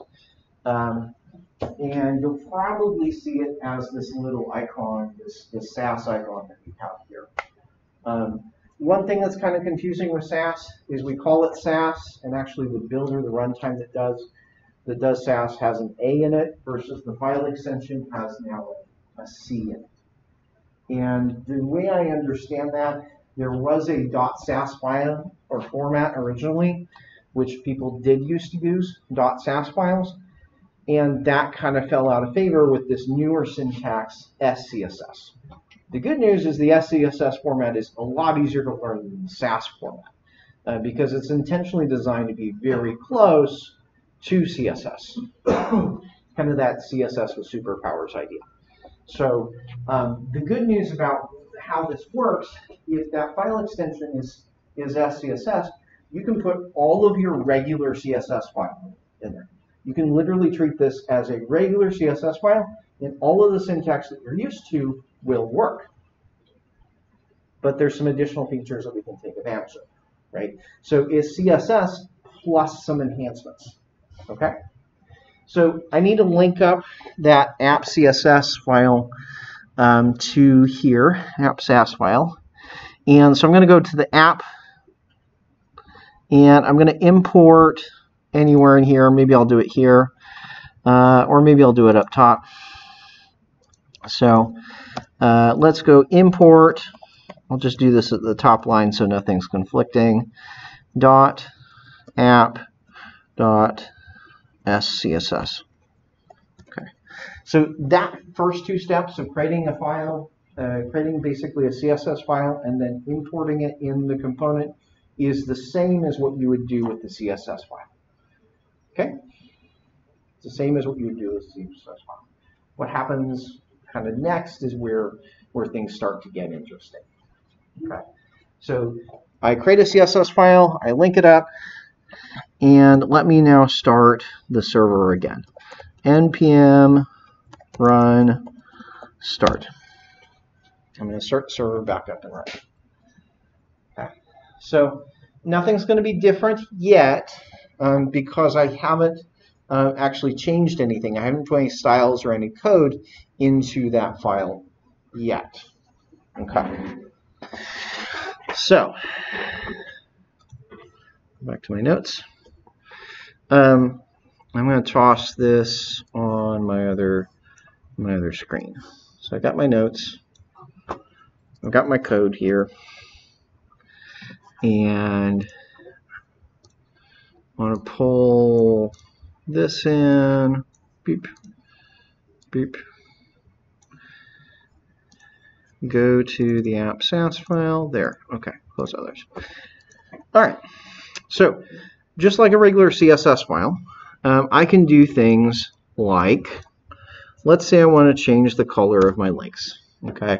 So maybe I want to change the color of the links to be color red, because right now they're blue. Okay. I can do that. Okay. I could also do things like change it when it's hovered. So I might say a hover color green.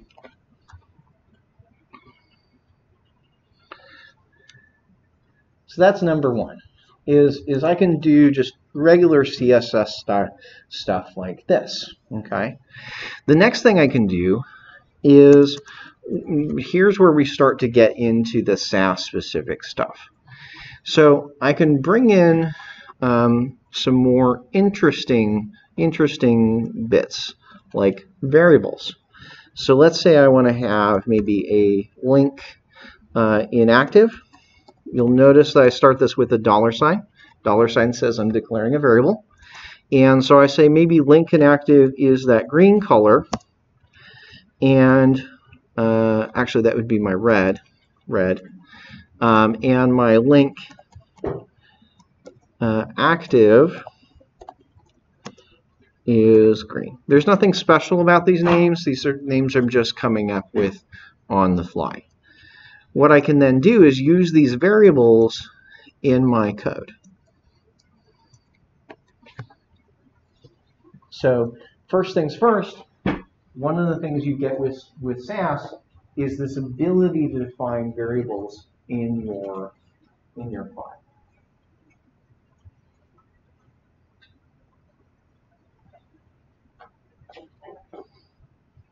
Is I can declare variables like red and green and fonts and other things like this. I can declare them and then use those variables instead of hard coding that color maybe multiple times, right? Because a lot of times when you're writing CSS, you'll find yourself putting the same thing repetitively, right? And because these things are all in variables, it's very easy to just go to the top of the file, tweak a variable, and things look different, right? So I want to say, hey, all my links are different, color, make it yellow, and now all my links are yellow, right? And I'm going to go back to red, though. So you can kind of play around with variables as the first bit. Now, let's look at what the browser's seeing. It's worth mentioning that the browser can't understand SASS, kind of like it can't understand JSX. This is part of why it's easier to do this with React, is because you're already going through this tool chain that's turning it into JavaScript that the browser can handle. We can also at the same time take the SASS and turn it into CSS that the browser can handle. So if I look at the link, right-click inspect, you won't actually see those variables. So from this perspective, you see over here it says anchor tag, color red. As far as the browser is concerned, it's actually receiving a CSS file with the red hard-coded. It's not a variable. It's not actually a variable from the browser's perspective. So when the browser receives it, all of the variables have been stripped out. Cool? That's one thing to understand. We can say that this is pre-processed. The pre-processing strips out all the SASS stuff and makes it just regular CSS. So that's one trick I can do. Another trick I can use with SASS is I can nest rules. So here, right, regular CSS, I have to repeat that logic. I have to say, okay, here's this. I have to repeat the classes. So oftentimes you might see things like, hey, let's see if I can log in. My server's not running. I may need to run my backend. Let me go ahead and get my backend up running so I can log in past that point.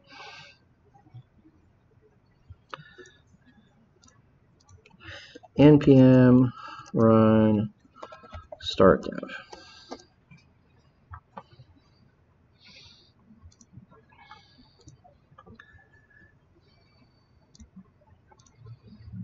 There we go.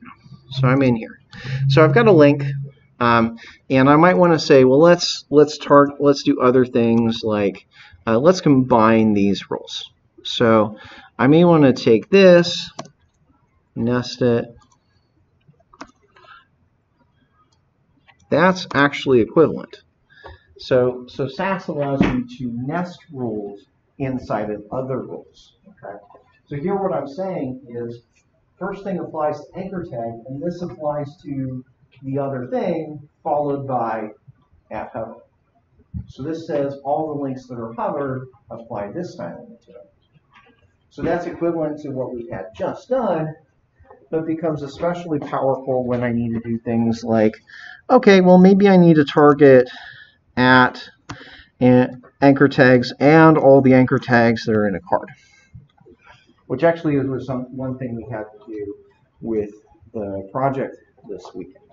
And so I wanted to say all the cards, all the anchor tags on the link also get that same styling. And I might say also in here at hover. So two parts that we can do again is we can do variables and we can also do this nesting. So those are two parts that we can put in, right? So this would be equivalent to if I kind of look at my example here. Let's say I had this SASS. I've declared 4 colors, 3 or 4 variables. I've got an A, I've got the card A, I've got text decoration underlined, yada, yada, yada. So I'm going to take this and want to look at how this renders out as regular CSS. So if I take that and I render that out as regular CSS, this is what the browser actually gets. Again, all the variables are gone. They're not declared in there. We just have blue and black. But we have those nested rules get turned into rules that are not nested because the browser doesn't understand nested rules. Cool? Okay. So let's take a quick look at just the documentation on SASS for some of these things. So those are kind of two places that we want to understand. So go to the sasslang.com, go to documentation. I'm going to zoom in a little bit. And, oh no, I need to be in Learn SASS. That's where I want to be, in Learn SASS. So, zoom back out. There we go. So they kind of show you some of these examples. So, as they say, variables are kind of a way to store things within your style sheets and use them. So they've got the example here of what block, primary and border color. So they're setting those things here. Notice they've kind of got part of it, so 100% and a variable. You can do those things too. Primary color, and then again, this is what the browser sees, right? So the browser doesn't know about any of those things are happening because you do all of it on the back end. Similarly, they've got an example with nesting, which is a little bit more maybe than what we just looked at. They've got a nav, and they say, okay, ULs, LIs, anchor tags, right? So using that nesting, they're saying, here are a bunch of things related to nav, so we can keep those grouped together rather than kind of getting split up and spread out over the CSS file. You put those together, and then it will still generate it out to the browser as not nested. So we have to go in there. Yeah. Cool. So there are some other features. There are some other features in SASS, like partials and mix-ins, but I think you get the most bang your buck just knowing those two. If you just start with understanding that there's variables and there are nested rules, you can do most things with SASS. And then if you get to a point where you need more things, go ahead and read the documentation. It's kind of the beauty of SASS, is you can start small. Start with, okay, I already know how to do SASS. Let me add some features. And then if I find out later, hey, I need to know about some of these other things, we can add those in. But that will give us, just those two alone, will give us a good way to start customizing Bootstrap, which is what we want to do next, right? Is I want to use this to customize the Bootstrap style sheet and change how it operates. Okay? So let's talk about that. So, in order to, if we kind of look at the base theme that comes with Bootstrap, it's intentionally actually very generic. It's supposed to be, right? It's supposed to be just the baseline to get you up and running very quickly and to kind of have that foundation, right? So, the good news, though, is we can get out of that generic look and feel if we know how to do a little bit of SASS. If we know how to play with these variables and nested rules and other things, such as mix-ins and etc., you can start to customize it and even extend it and add more features, add more classes, and say, okay, for instance, maybe the Excel maybe the XL breakpoint, which is the biggest one, maybe I need an extra, extra large. Well, we can do those kind of things with SASS. We can add additional breakpoints. We can change the default font. We can change the whole color palette, et cetera, et cetera, et cetera. There's almost everything. Once we get into SASS, we can change almost everything about Bootstrap, which is awesome. So we can end up with something that looks very, very different from that default styling. Okay.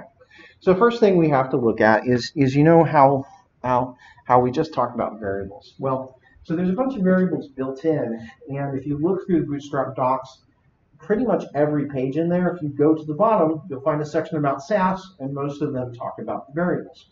So a very good place to start talking about those variables is with the color palette itself. So if you're looking at the Bootstrap docs, if you go under Utilities, Colors, and then Variables, SASS Variables, you'll find a section like this. It says most color utilities, blah, blah, blah, blah, blah. So they've actually got some, actually I think I snipped the wrong place that I wanted to look at. So let me pull this up. This is down under SASS variables. We'll see here that we've got some variables: primary, secondary, success, info, warning, danger, light, dark. We can change all of those colors. We just say, okay, that's the variable. We're going to change it to something else. Okay?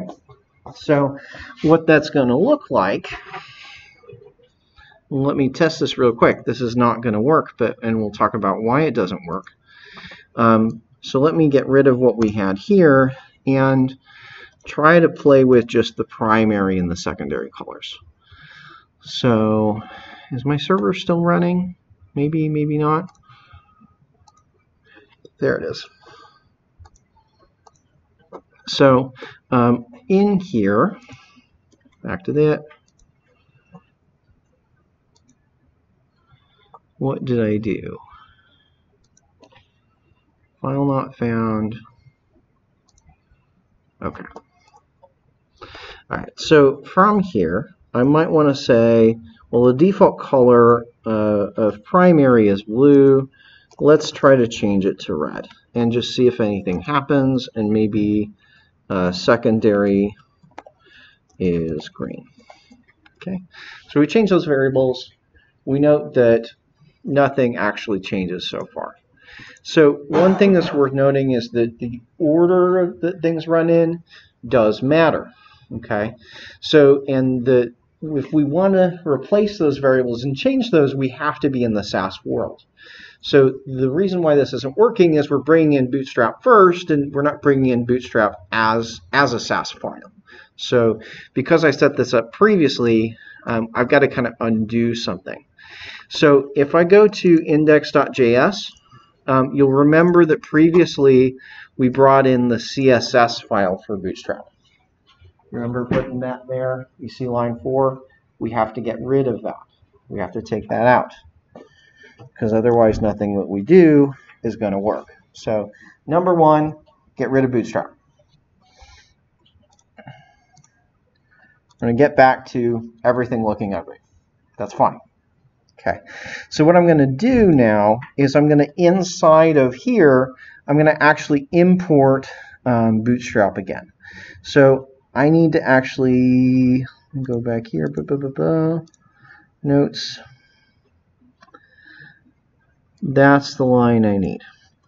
So the way that this kind of looks is we set some variables such as the colors, the font family. We're going to import Bootstrap like this, and then we can add additional rules down below. So that's kind of the structure of what our SASS file is going to look like. Set some variables, bring in Bootstrap, and then there. So this way of bringing in Bootstrap as that SASS file is going to allow us to override those variables. And bring that in. So I'm going to copy that over. So maybe red and green are primary and secondary. Bring in Bootstrap, add any additional roles that I might want. So going back, now we're starting to see something, right? How come importing it next after our own definition? How come Bootstrap doesn't overwrite us? Doesn't override us, doesn't change those variables? Yeah. So the way that Bootstrap is set up is it basically only sets those variables if they're not already set. So in Bootstrap, in all of this, in their SASS, they say, well, only set primary if primary hasn't been set, basically. So I can override primary up here, and then that will be used in the Bootstrap style sheet, anywhere where they have the variable primary. Cool. So I can start to change some of those colors. If I want to play with maybe the nav bars, that dark color, I could specify that maybe dark is maybe some sort of lighter gray. So maybe CCCC and 6 C's there. And you can see the dark color on the nav bars changed, right? So I can start to play around with all of the SASS variables once I've got the structure, right? It's just a matter of removing the old way we brought in the CSS and the new way we bring it in being here. Everybody good with that? Okay, so let's look at some more variables. So I'm going to undo the dark. So I'm just doing primary and secondary, because those are usually the first two I go in and change. The other thing I may want to do is change some of the fonts in here. So if you look under utilities and with Bootstrap documentation, you go to utilities text. Okay. Remember, this is where all of our text styling and stuff is. There's a section down at the bottom called SASS. You can see it in the navigation on the right. So I'm going to click on SASS. It's going to scroll me down here. It's going to tell me about all of the variables that we have. So I'm going to link to that in Discord so you can get to the same place where I'm at. So they already have all of these variables in here. You can modify these to your heart's content to get the base font styling the way you want. So I might want to be able to change the base font. So there's a bunch of variables here. The one that we want to look at is font family base down here. That's the main one that we use to change the font everywhere.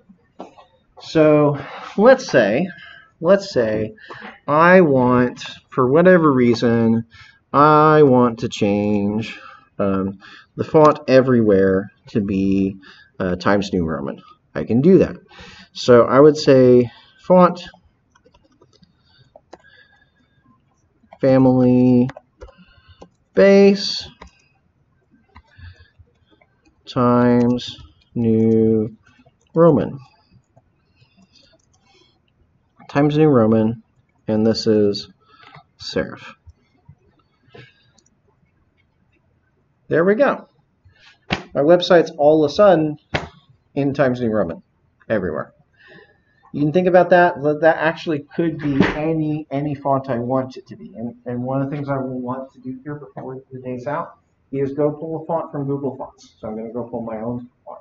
But we're starting to see how you can set these things up. Right? So you can get a lot out of just starting to change some of these variables. Just by changing primary, secondary, and font family base, you can do a lot. Okay? And again, looking through the Bootstrap documentation, you'll find these SASS variables all over the place. There are so many Bootstrap variables to configure different things. It's overwhelming in some sense. Okay? And if you want to completely build a theme out yourself, you can do this. You can absolutely do this with the skills that you already have. Okay?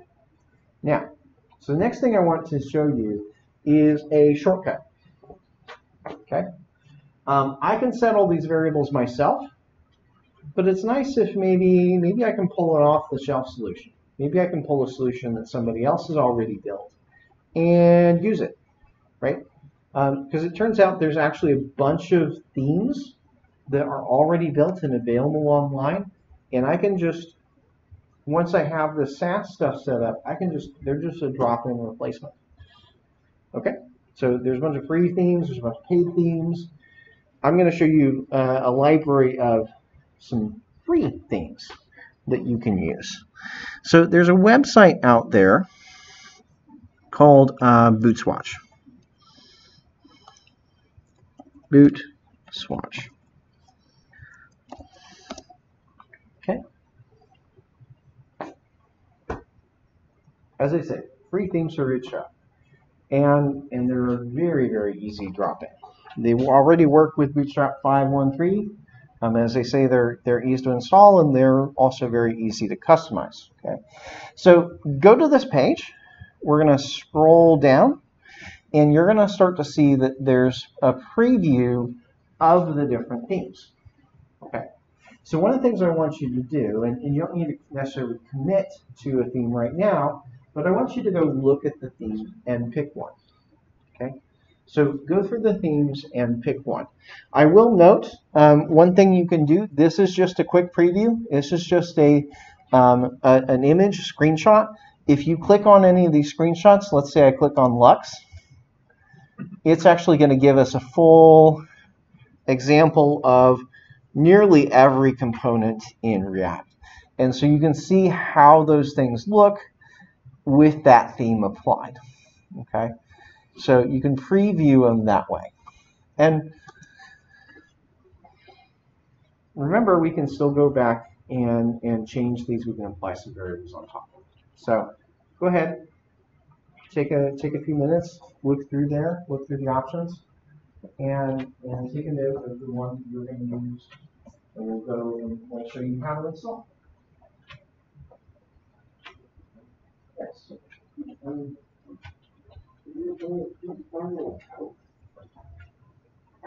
I just did it over the weekend.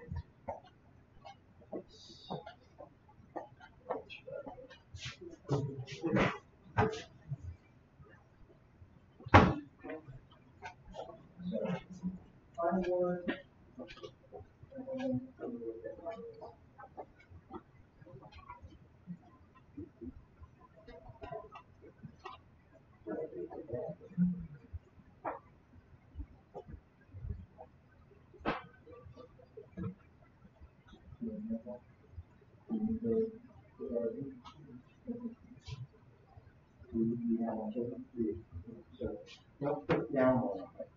Just go to the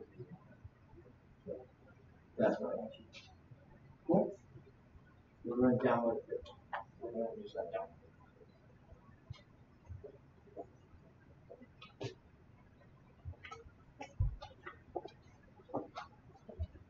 So there's some pretty cool things out there. A lot of things that will kind of drastically change how things look.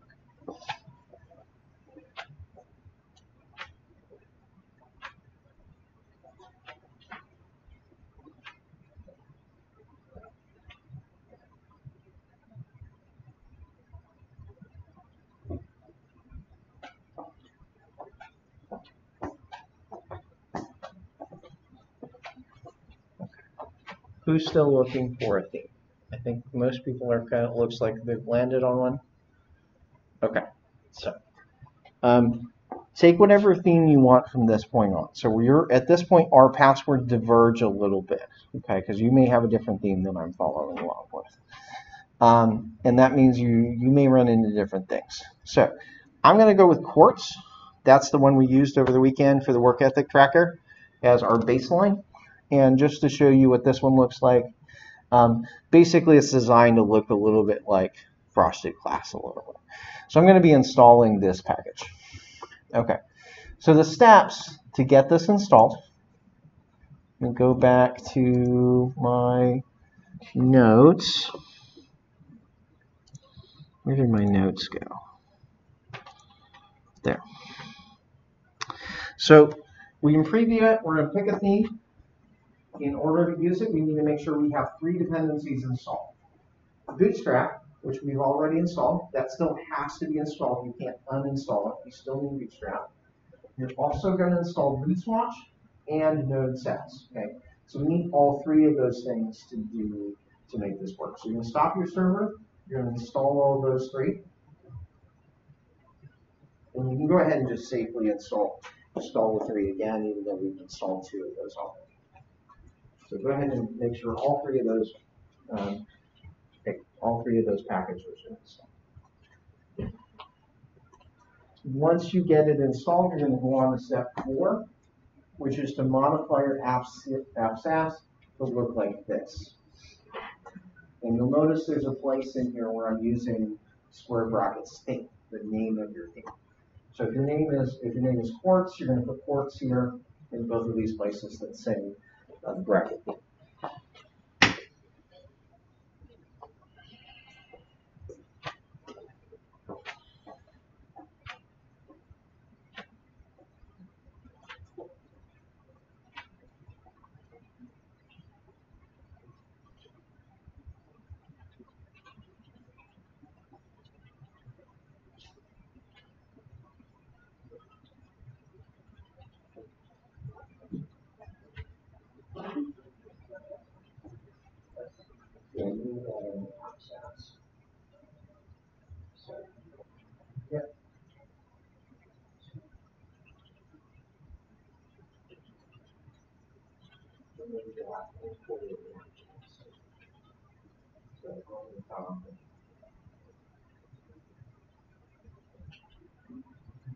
Make sure you put it before your other sign sheets, so for instance, before we have to survive,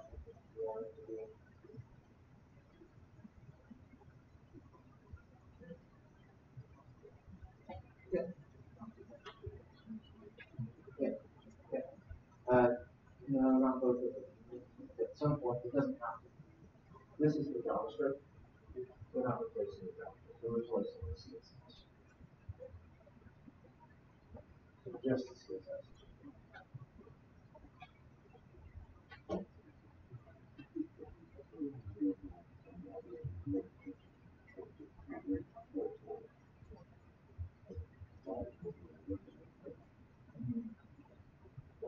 They're all pretty similar.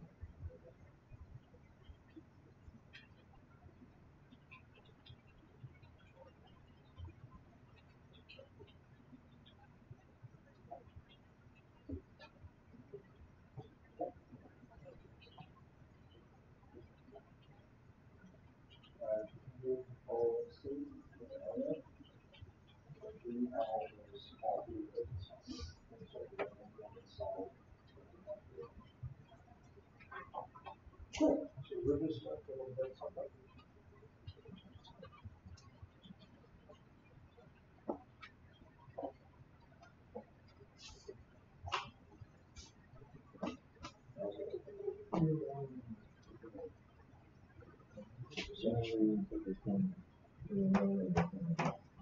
So that's what we think.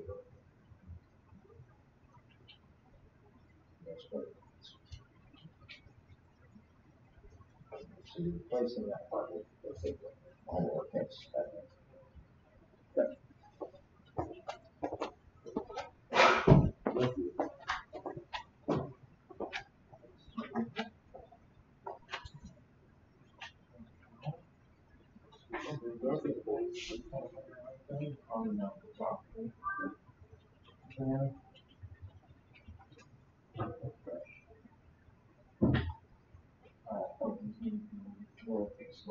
Yeah, one thing to watch out when you bring in the name of the theme is going to be all lowercase letters.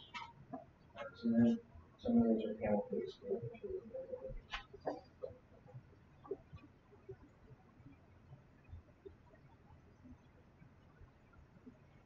There you go.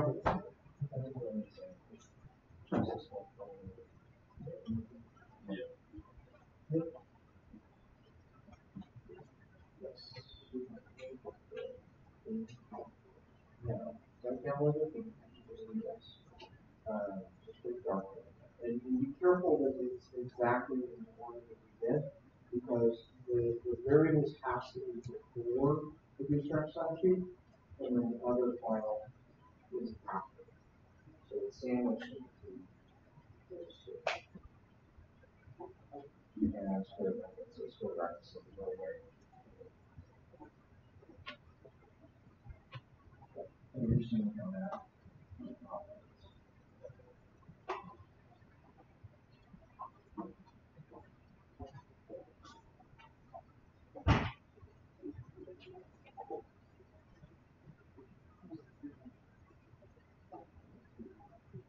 Okay, right, you focus on this. You're doing the wrong thing. You're doing the wrong thing.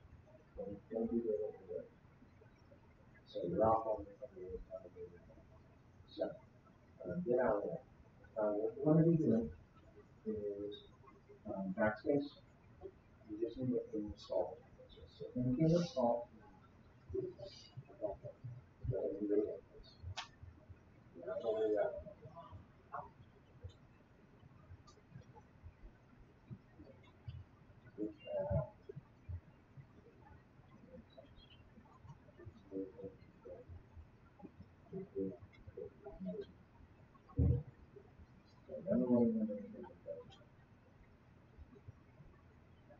you have to make sure you're saving your unsafe changes. So you have changes to that. You have to change. You have to save.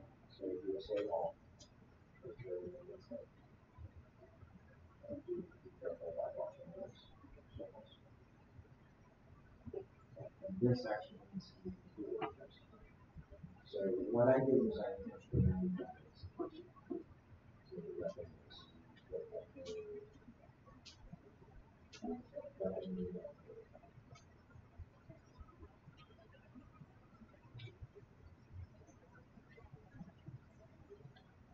so that's one part.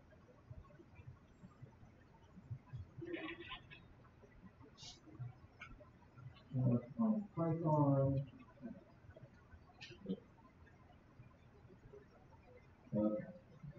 So you got in there the verb. So that is a good question. So it's looking for Python and the SASS function in this. And so what you need to do is actually just move down to Python itself. And try to do what the girl going to do. So that's what the so Python.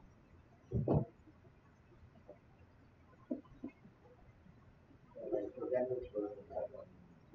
So one with Python. So it runs. And let's try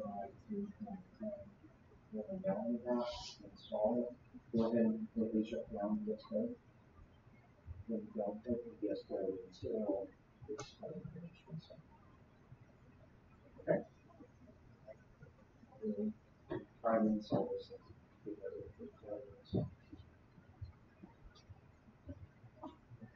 So you're there, you got the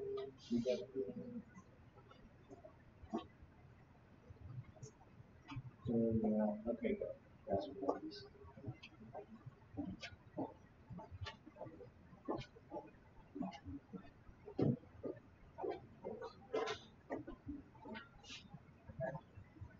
So control C for the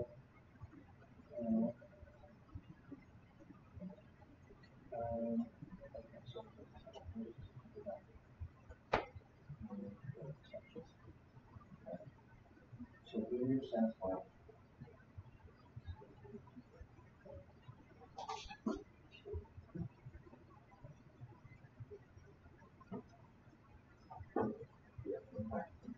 Yeah, so that's all we're doing. So let's check if we have anything.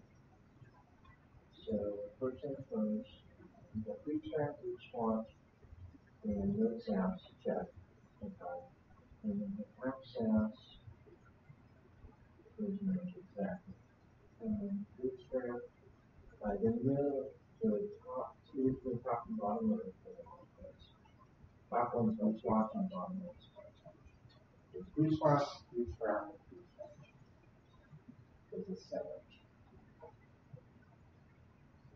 So if they're importing code before Bootstrap, it's after Bootstrap.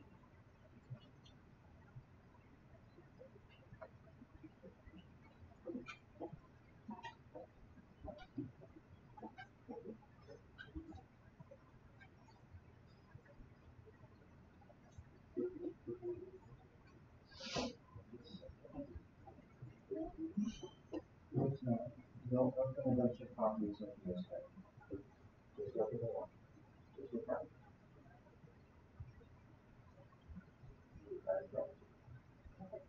So now you're going to try to do that again. Install that. Just try to do it again. Install the SASS.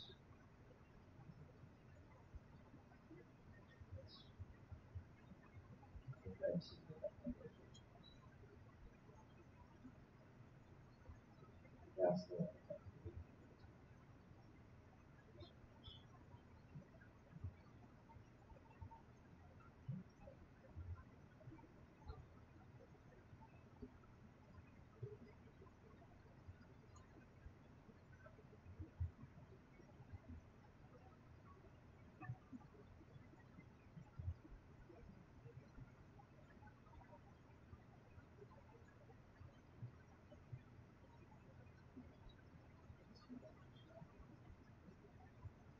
So just to kind of call your attention to what happened with what we did, right? Look at the 3 lines. You should count it around. So you look at one of them. So you've got 3 lines, right? So you've got the middle line, which is what we just did, which is that's just Bootstrap. The middle one is just Bootstrap. That's the baseline Bootstrap. What they're adding in before and after is 2 additional files. So you can see this one's coming from Bootstrap, the one before and the one after coming from the Boot Swatch package. Okay. That utility basically says pull it from both modules. Is the way you can think about it. So we say pull from Boot Swatch. Boot Swatch gives the theme the variables. So there's 2 for every theme. There's 2 files. There's 2 SASS files. There's a variable SASS files and there's a Boot Swatch SASS files. So this is basically, in this file, if you were going to look in there, is a massive grid of all the variables that they're changing. And then in the second file is all the additional rules, all the additional CSS rules that they're applying on top of both Bootstrap and those things, customizations.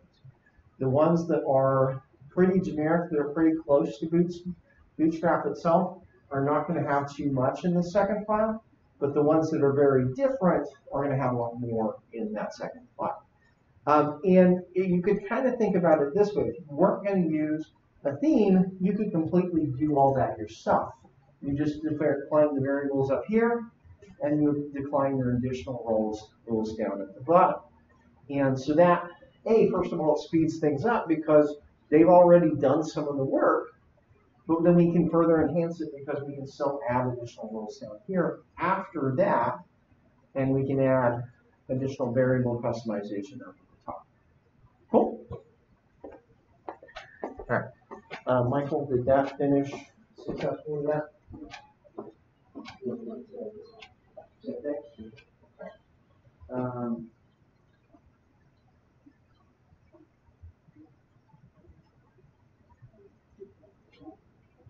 Yeah. So you just won't be able to test it right now. So which ones you won't know if it's working. So we can try to troubleshoot this, please stick around so we can try to figure this out today.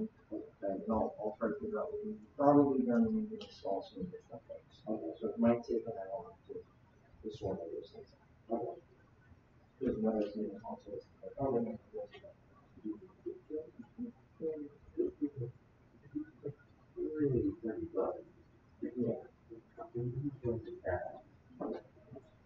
Okay, so I'm going to bring in that quartz theme. I'm going to get caught up with where you're at, and then I'm going to play around with some of these rules. So I'm going to go here. I wanted to get in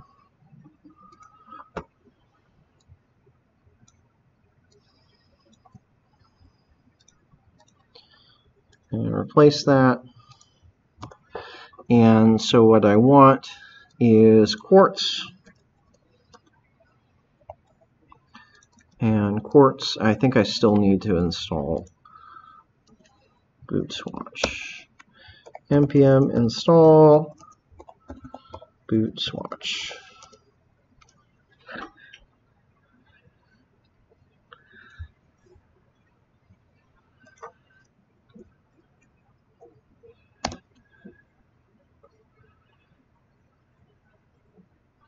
Now, one general recommendation, if you have additional CSS, additional custom CSS that you've already applied, so if you already have some CSS files, you might want to go ahead and comment that code out. Reason being, the custom CSS that you wrote probably was largely tied to the default theme. So more than likely, any custom CSS that you've already done, you may have to go through and you're probably going to have to troubleshoot it. And so I would recommend, if you have any CSS files right now, go ahead and comment out all the code that's in those files. I would recommend doing that, so that the only CSS that you're getting is from the theme and any classes that you've applied in your code. Okay, that will lead you to the least amount of conflicts. Not that you should throw that code away. A good amount of it will probably still work. It's just you'll have to put it back in piece by piece. Cool? So if you've got an index.css or an app.css or other things like that, you'll need to troubleshoot those things. Yeah? So Bootstrap does this weird thing where they put important on their styles when they finally get processed. Yep. Is that still staying now that we're no longer importing the CSS file directly? That still stays. That hasn't changed. That hasn't changed. They'll still be doing important all the places that they used to be. Basically, remember when we brought this in before, we got a bootstrap.min CSS, right? But that was a pre-built version of it. That was a version of where we couldn't change any of the variables and we couldn't customize it really. We could add additional CSS after it, but we really couldn't customize what's in there. So this actually allows us to change internally how Bootstrap is working by changing those variables. So it actually lets us do a lot of things that we couldn't do without SASS. Okay, so one of those things I want to do is to kind of come up with a color palette. Okay, maybe I've pulled down this quartz theme and maybe it's good, but I probably want to go change it and make it something more personalized, more fitting myself, fitting what I'm trying to do. So I might try, just playing around with some colors. I might say, hey, let's just do primary, and I'm going to do primary red, and again, secondary green. And I'm gonna change this here again in a minute. But I can start by just setting some of those things. If I come back, we'll see anywhere that those primary and secondary colors have been used, it's going to change, right? So you've got some primary and secondary colors with the theme. Oftentimes that boot swatch theme might not have the right color palette for your thing. So usually what I look at from the boot swatch thing is I kind of look for something that has the right shapes and the right general look and feel that I want, but with the knowledge that I'm probably going to change the palette anyway, one way or the other. Okay. So that's as simple as this. Now, one thing you might notice here, you might notice that the background didn't change with my primary and secondary color change. So one thing that happens sometimes the customizations that they do, sometimes they introduce additional variables, and so there might be additional variables for your chosen theme. Those you can customize. Other times you may find that they've hard-coded in some of their own CSS in that second part. So, and I think this is one of those things where we ended up kind of playing around with it and determining that, well, I wanted to change the background, so we needed to do that with our own rule. So if I want to change the background, it might be a CSS variable, or it might be something like trying to figure out where it is. So if I do an inspect, I can actually troubleshoot this one in particular, and I'll go up to body, And I can see on the body over there in the inspection tools that that's where the background's being applied, is being applied to the body.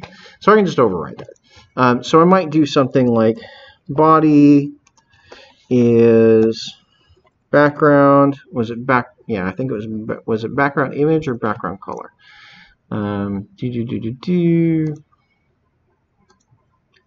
It was background image. So background image, and so maybe I want to put my own linear gradient in there, and I could do something like 135 degree, white, black. And so I'll get a different background in there pretty quickly, right? Without trying to play around with too much stuff. And so you're starting to see how this can kind of quickly, with a little bit of tweaking, hopefully you can see that it's going to become quite different. Now, coming up with a color palette in and of itself can be a bit of a daunting thing, right? So we need to come up with these colors. There's actually quite a few colors in Bootstrap, more than just primary and secondary. Remember, there's danger and etc. And oftentimes I want to come up with colors that work well together. Okay, so there are some tools that we can use. There's one tool in particular that's really helpful for that. So over here, I'll come back to Google Fonts. We'll do that second. There's a website called Adobe Color. If you go out to color.adobe.com, you'll get a color picker like this. Okay, go ahead and pull that up in your browser. And so what I want to do is, as far as us customizing our themes, is we're going to go use this tool to generate, first of all, a palette, which we're going to use to fill in the rest of it. Okay? So I get a palette of colors that we can use to figure this out. So color.adobe.com.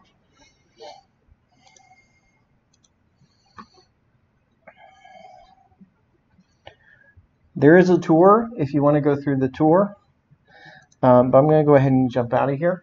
Over on the left, you'll see that there are a whole bunch of different options.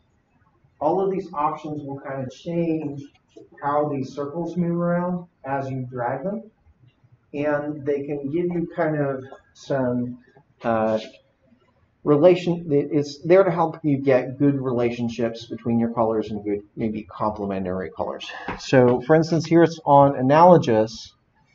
If I start to move things around, you'll kind of see how it kind of tries to keep things close within a certain range. This one that's got a little arrow on it, you see behaves a little bit different. So I can use that to move things around and get to whatever palette I want to be. Okay. Other options you can get here, if you go to, say, complementary, it'll put it all on one axis. If I go to things like triad, you'll see it gives you three different colors, basically, that are set at 128 degrees from each other. That can give you some interesting palettes. I think maybe this time I'm going to go through and do analogous. And so maybe I'll reset and kind of go back here and maybe choose, maybe I like some greens and some yellows, so I maybe move things around like this. Okay, so that's going to get you to some circles in different places around. So what I want you to do is kind of take one of those, any of these different modes, move it around to get to a palette that you like. And then what we're going to do is we're going to take these color codes here. There's hex codes for each of them. So we're going to take those 5 hex codes and we're going to bring them back to, we're going to put those in some variables so we can use those in a minute. So find yourself a palette and then we're going to bring that into VS Code.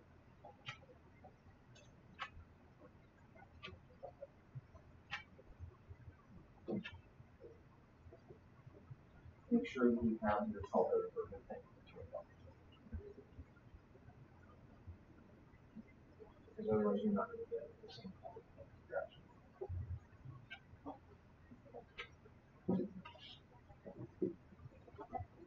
So what exactly is you calculating here? So what it's giving us is a set of, so those are going to give us, this is, you're on analogous. So it's giving you colors that are kind of close together, that are similar. If you wanted to put colors that are very different than if you went to linear complementaries, they would be on opposite sides. There, you see how that's like, look at just really complementary. It'll just be on one axis. So you see we've got colors on this side, colors on that side, on one axis. And so you can spin it around and grab one color. So you grab the individual colors. And so there we've got, okay, this axis is greens and purples. And you just kind of spin that around. So what axis is RGB? So red is at this 0 degrees. And I mean like the fact that people, like they get RGB like just always are red, green, blue. Yeah, that's a little bit of a difference. Not so much the color. That's a big difference. So anyway, the point is you want to pick one of those nodes and get powerful and do it powerful. Okay. So what you're going to do is just get to what one you like. Checking in with everybody here. You did a palette? Cool. Okay. Keep on that. One thing you want to do is bring some of those knobs in so that they're not, you see there's actually 5 colors. So you want to bring those in because right now you had it stretched out. You want to bring some of this in so you actually have 5 colors, not just where your other color is. You should have 5 knobs.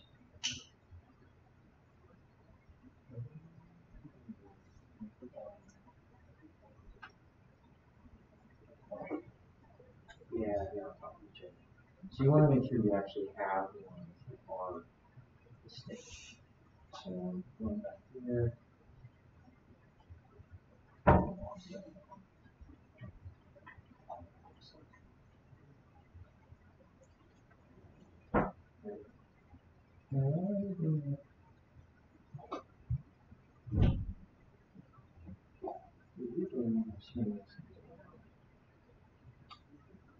Because what you want to end up with is actually 5 distinct colors, not any of them. Otherwise, you have a smaller color. You actually want to focus on colors. Cool. So you got a palette? You got a palette? You got a palette?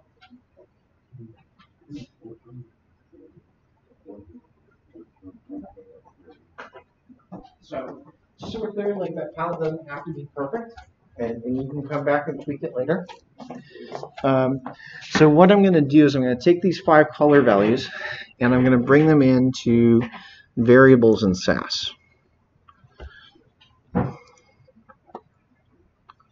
So take color number 1, and I'm going to just put this into a variable up top. Palette. I'm just coming up with these names. So palette 1, palette 2,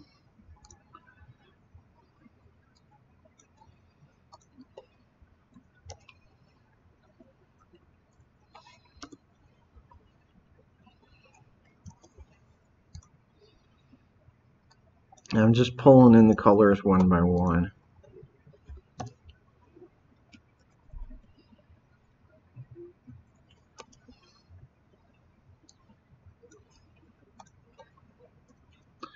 The reason I'm going ahead and pulling them all in this way and not directly setting primary or secondary is that makes it easier for me to come back and tweak things as I need to. If I just put them directly into primary and secondary, then I have to keep going back to coloradobe.com and moving things around there. So now that I've got that, I've got that palette back here. What I'm going to start doing is associating the colors in my palette with like the primary and the secondary colors and things like that. So I might say, okay, this is palette 1 is here, and maybe I'll do palette 5 is my secondary color. You know, pick 2 colors from the palette, and those are going to be my primary and my secondary. I can also play around with my gradient, and so maybe in my gradient I go from one of the 2 palette colors. Maybe I go from this to 2,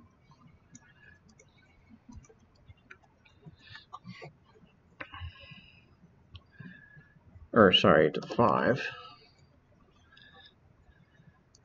and that can kind of give me a start to that gradient. Now, I think maybe I want my primary to be a little bit brighter. I think I can do,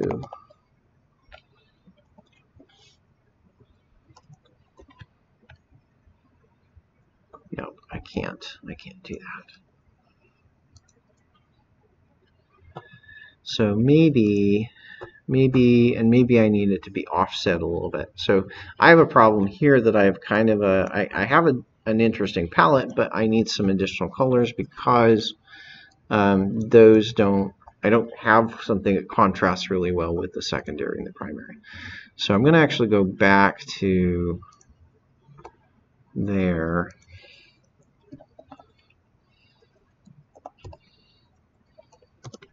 I'm actually going to pick out some additional colors because that analogous is too close. So I'm actually going to go to Triad, and I'm going to start with the first color here, that palette 1. What I want to find is some colors that are on the opposite end. So I'm going to take the green handle, move it to where mine is, and so then it's giving me the analogous colors would be over in the purples, or sorry, opposite colors would be over there in the purples, and so maybe I'll do that. Do a purple and an orange and something like that there. So I might need to add some additional colors oftentimes.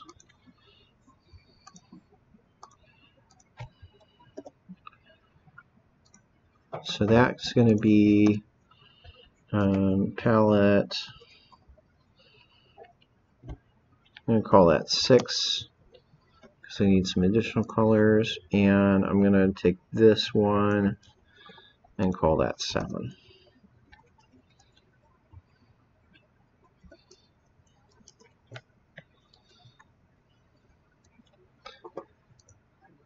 Just to try and get some more contrasting colors.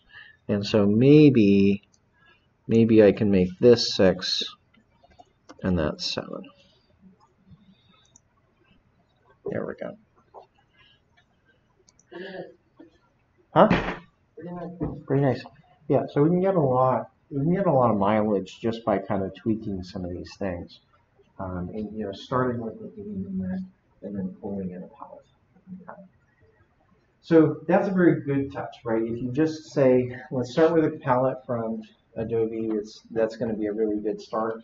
And then we also want to oftentimes change the font, okay? It's usually the very next thing I want to go play around with. So I'm going to try and do that. I'm going to go to google.com.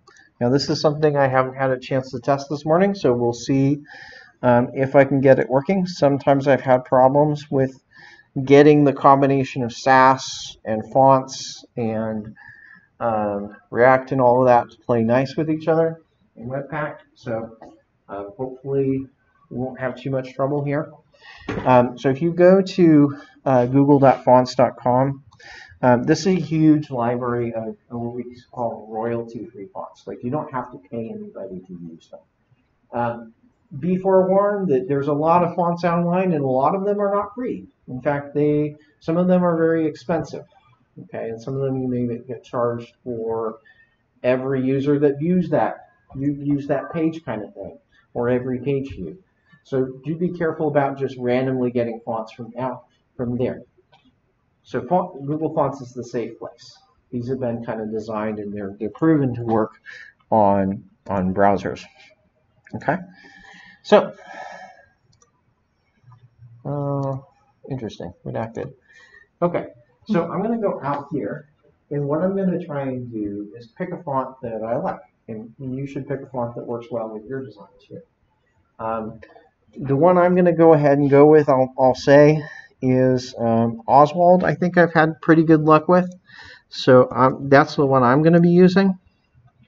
But definitely take a look at the ones that are available and find one that you feel like looks good. What I usually end up doing is I have one font for my headers and a different font for the body text. So because the header ones, you really want them to stand out pretty well, versus the font that you use in the body, you may not want it to stand out as much. Okay. So go ahead and take a look at the fonts. What I want you to do is find one that you're going to use for headers.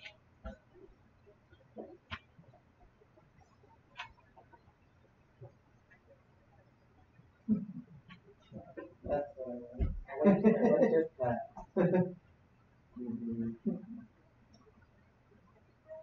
So yeah, either monospace or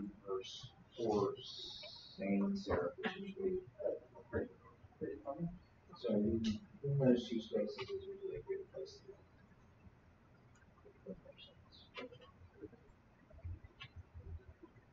there's some good display fonts too. I would just do prior to foliage and those.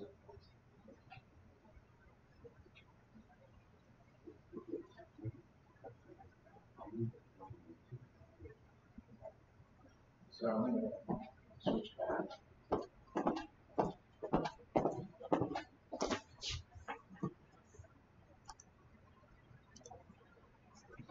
I want a font where they write A normal.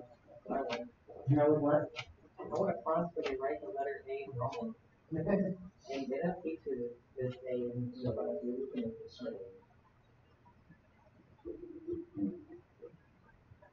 Look at how I run the full palette of colors. And directly set primary set. So please do that. So I got palette 1, 2, 3, 4, 5. So here's my palette 1, palette 2, palette 3. Because you want to have all those colors. Cool.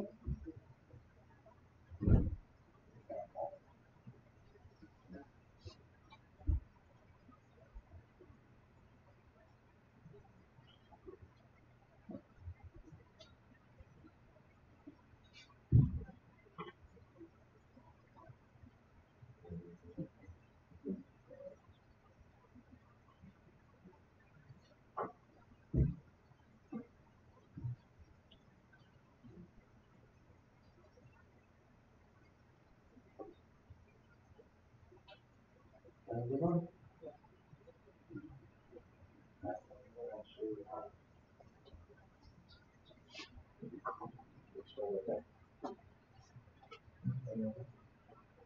Go ahead and click on it, whichever one you want, and just have that.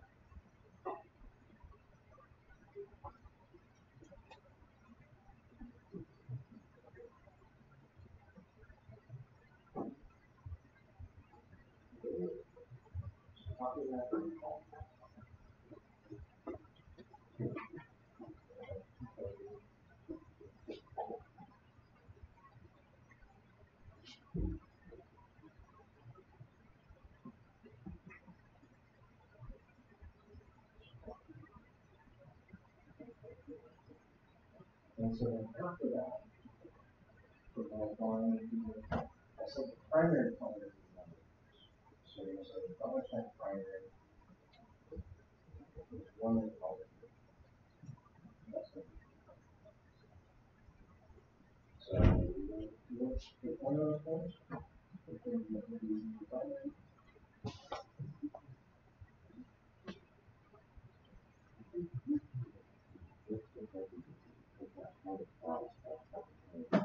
So right now, the secondary another color.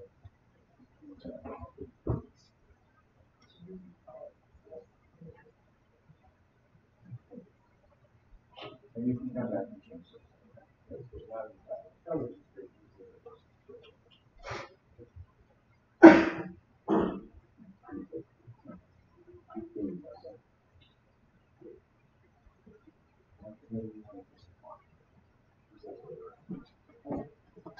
So, Don, I know you're not at this point and you do watch it though. So, once we've picked a font, you should be on this page. You should have the name of your font up here, and you're going to have a few different styles. Okay. If you click on Download Family, that's going to download all of the different styles that are on here. Usually we don't need all of them. Usually we just need some of them. So what we want to do is just pick the ones we want, and typically the one you want is going to be regular 400. So in this case, there's one for every different weight. I'm going to just pick 400. That's going to be my base weight for them. You can start with other ones. You can start with higher weights if you want it to be more bold out of the box, but usually 400 is a good starting point because that's the one that the font creators meant for them to be the starting point. They meant for 400 to be your starting point. So I'm just going to select that one. Okay. So when I say it, select that style, it's going to pop up a sidebar, and you can see that there's some things, right? So like there's a link, and you'll also notice that there's an import. So I could, if I wasn't going to download this, I do believe that I could use that import in the SASS. I do believe that we can use that import in the SASS. The problem with that is that fonts do take a good amount of time to load. They're pretty big, and my experience has been it's usually better to go ahead and download the file as a file. So I'm going to go ahead and actually download this file and include it with me. Okay, so download all. That's going to download all the styles that I've selected. You'll see here I've got an oswald.zip. I'm going to go to show in folder. That's here. And so if we look at what's inside of that zip file that I just downloaded, there's a few different things there. You'll notice that there's like a static. You'll notice that there's an OFL. You'll notice that there's a TTF file and there's a README.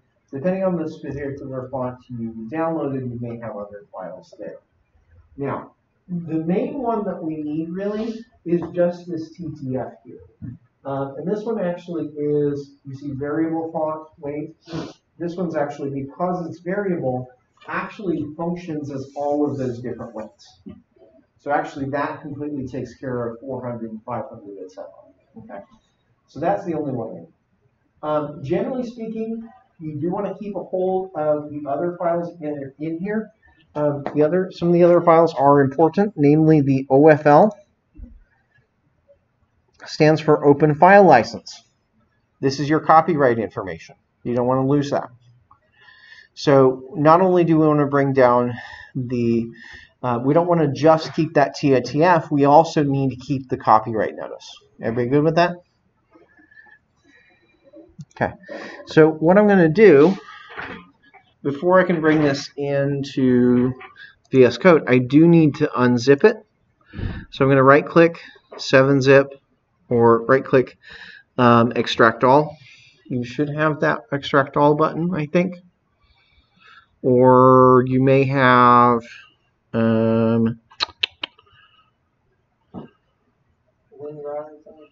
You may have something of that sort. But either way, we need to extract everything that's there. So what I'm going to do, I'm going to bring that off to the side. And I'm only going to bring in the files that I need, but I'm going to put them in a specific place.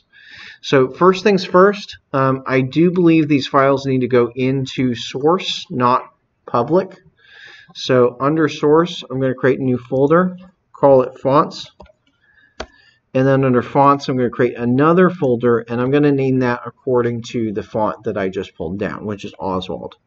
So this is a weird case where I am going to do camel case. I don't usually do camel case in my file names, but I usually find it helpful with fonts. So fonts Oswald. I'm going to go ahead and take just those three and bring it in and skip the static, because the static files are pretty big. So under Oswald or whatever your font name is, if it's XYZ, you'll have fonts XYZ. I'm going to bring that in.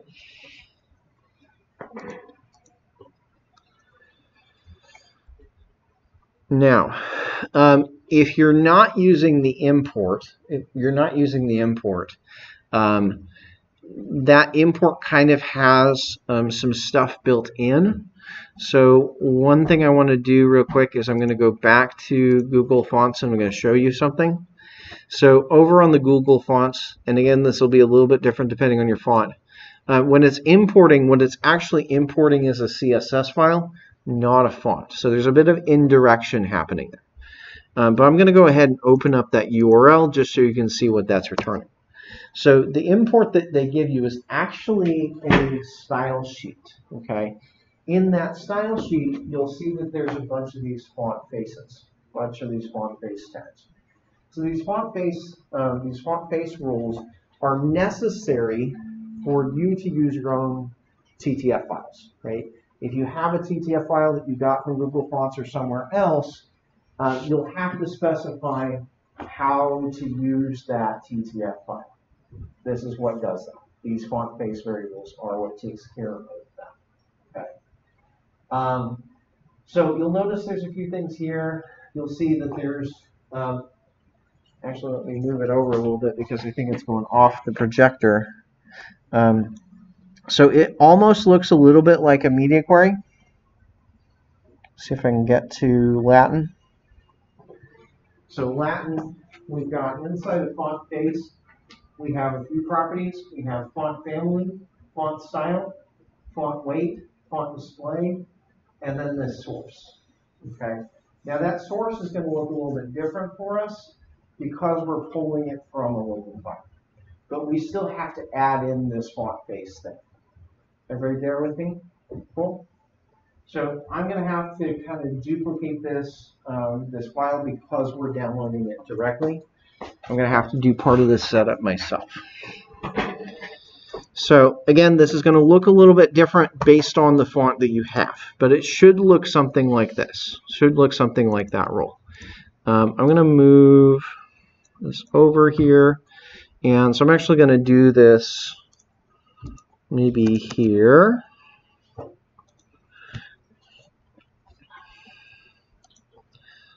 At font dash face. I'm going to say let's bring in font family, and that will be the name of the font that you downloaded. So for me, I downloaded Oswald.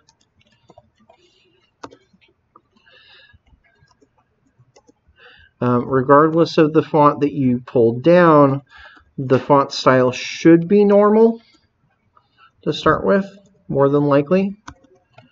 Normal, if you followed my directions to pull down font weight 400, you should also have that as 400. It's worth noting if it is a variable font, that is going to be 400 regardless of what you set it.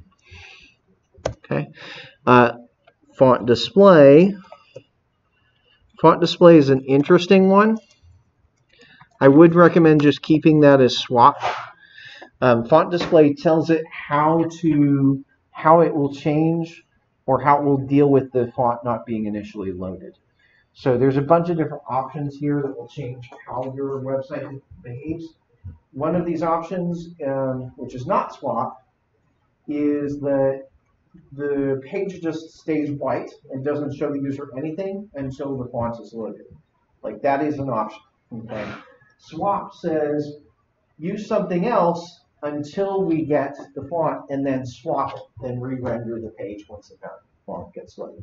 So with this, we're setting it up so that they're initially going to be able to see the content, and then once the font loads, it's going to pop and be in the new font. Is everybody clear with that? So I'm actually doing that intentionally because it's usually the best. That usually gets you the best experience. Is go ahead and accept that pop. But we just have to be aware that that pop is going to happen. The next thing here is I need to say URL. Okay, now the URL is one of the harder parts to get kind of figured out. What the URL is going to be is it's going to be a relative path to where the file is. Because we downloaded it, it won't be like an HTTP URL. It'll be relative to where we're at. And so I believe that where I put it is starting at the same directory. I think, I need to do source colon, is URL, I think it's down to fonts, Oswald, and there's the one I want. So you should have something like this, okay? Now that's not actually going to make it use that font. That's just enough so that it knows that the font exists. That's going to cause it to download the file and then have it ready so you can use the word Oswald somewhere else. Okay? So now that I've got this, I'm going to actually declare the variable that's going to use it. So here I might say something like at $. Let me see one thing on the Bootstrap docs, because I forget how they changed this. For the H1s, okay, so I'm still going to have to do that manually. Okay, so font family base, remember, is going to change the font everywhere. So if I do that, font family, what? So much better. With the new font? Yeah. So what we say is use that new name, Oswald, and then I have to have a fallback, and that fallback is not going to be necessarily the same thing for everybody. So if you're starting with, if what you're trying to show is a serif font, you should be using serif, something like Times New Roman. This fallback should be serif. If it's more like Arial, then it'd be sans serif. If this is a monospace font, then you should fall back to monospace. Okay. So your fallback's going to be based on what kind of font you pulled down. So pulling that there, terminal, I think I'm still running. Let's see how that looks. Oh, there we go. Yeah. So just with a little bit of work, trying to get it set up. Yeah, fonts are usually a pretty big impact. Yours looks really good. Awesome. Yeah, I really like Oswald in there. So about this swap thing, Yeah. you indicated swap, and you're specifying a category of fonts that we call that. So if you specify swap, So yours, and not specifying them. then it would be whatever the browser default, which is usually the sans serif. So fall back to monospace because you're using monospace. Just take the this is oh. What is that? Oh, sorry, I was looking over here, I was looking over here. Well, sometimes the quotes are optional. But anyway, yes, I think it's great. Yeah, that looks a lot better than just throwing those ones. So go back to your thing. Yeah, so that helps a lot. Check the link, everybody, and see what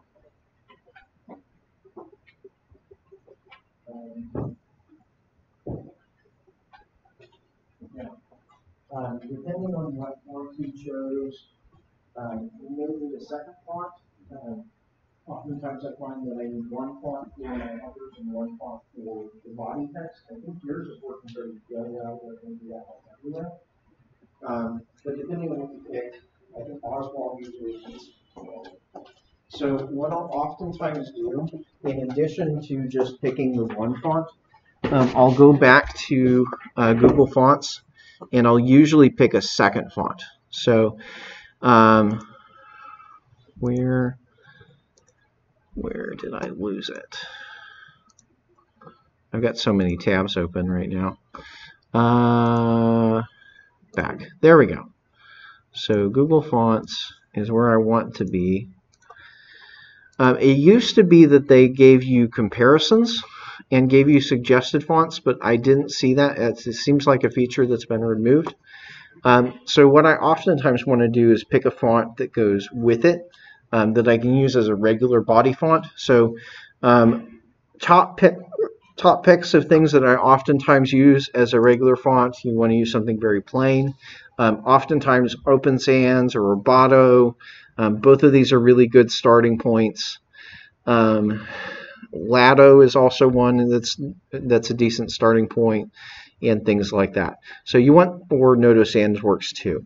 You generally want something that's very simple. So I'm going to go with Open Sans, and so I'm going to download that as well. So select this style,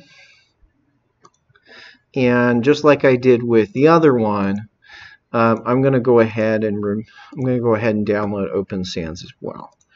So Open Sans, boop, go to Downloads, extract that again.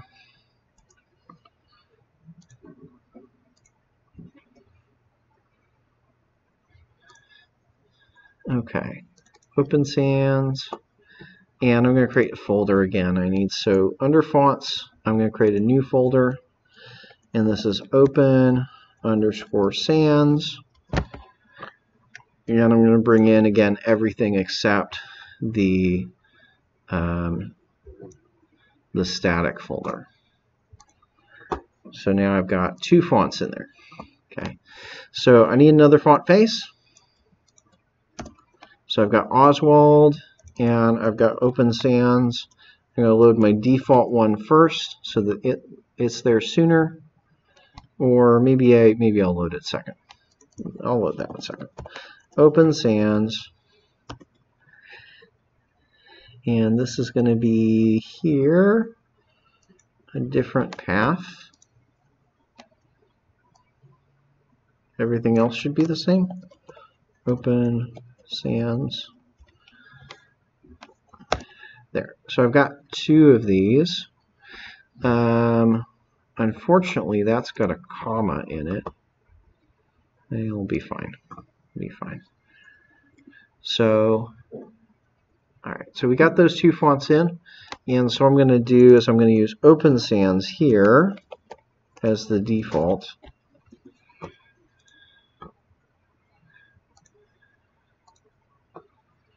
Okay. That's going to get it back to a pretty normal font. And then I'm going to go add another variable.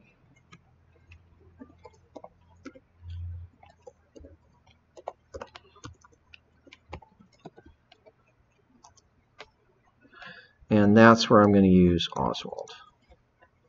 So I've got two variables defined. One is the base. One is for the headers. Okay, that's oftentimes how I'll set this up. So this one is a Bootstrap recognized variable. This one is not. This is just a name I've come up with. Font family header isn't supported. So if I refresh, I'm still not gonna see that Oswald header. So what I oftentimes have to do is that same trick that we saw before, where I might set some variables up top and then add some additional CSS at the end. So at the end of this, I'm going to add in H1, H2, H3, H4, H5. Yes, I'm writing all the H's out. And I'm going to say that those are all font family $ font family header. So I'm going to code that in that way, just manually hooking it up. In that way I can have a different header font for all of those. Oftentimes I'll find that I want other things that look like headers but aren't actually headers.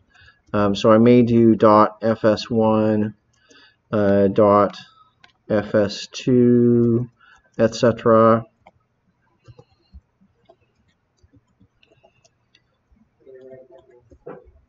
Huh?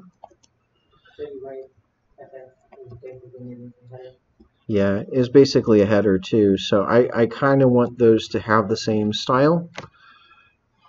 So oftentimes I'll do that to make all my headers have a different styling from the rest.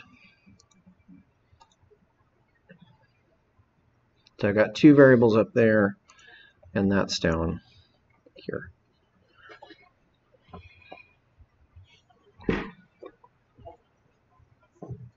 So that's kind of how I play around with the fonts usually.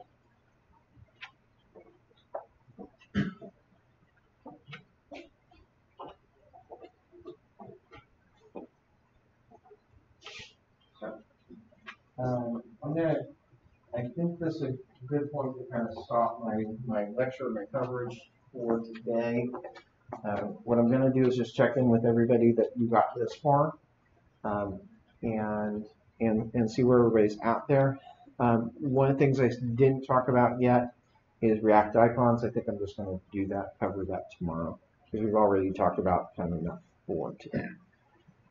So we'll talk about React. We'll talk about React icons tomorrow.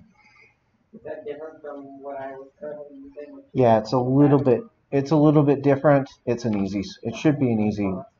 Yeah, their font some icon. Yeah, it's similar but slightly different. So we should be able to convert without too much difficulty, I hope. We'll walk through that. I'll walk through that with you specifically. All right. So I'm going to go ahead and commit what I have here.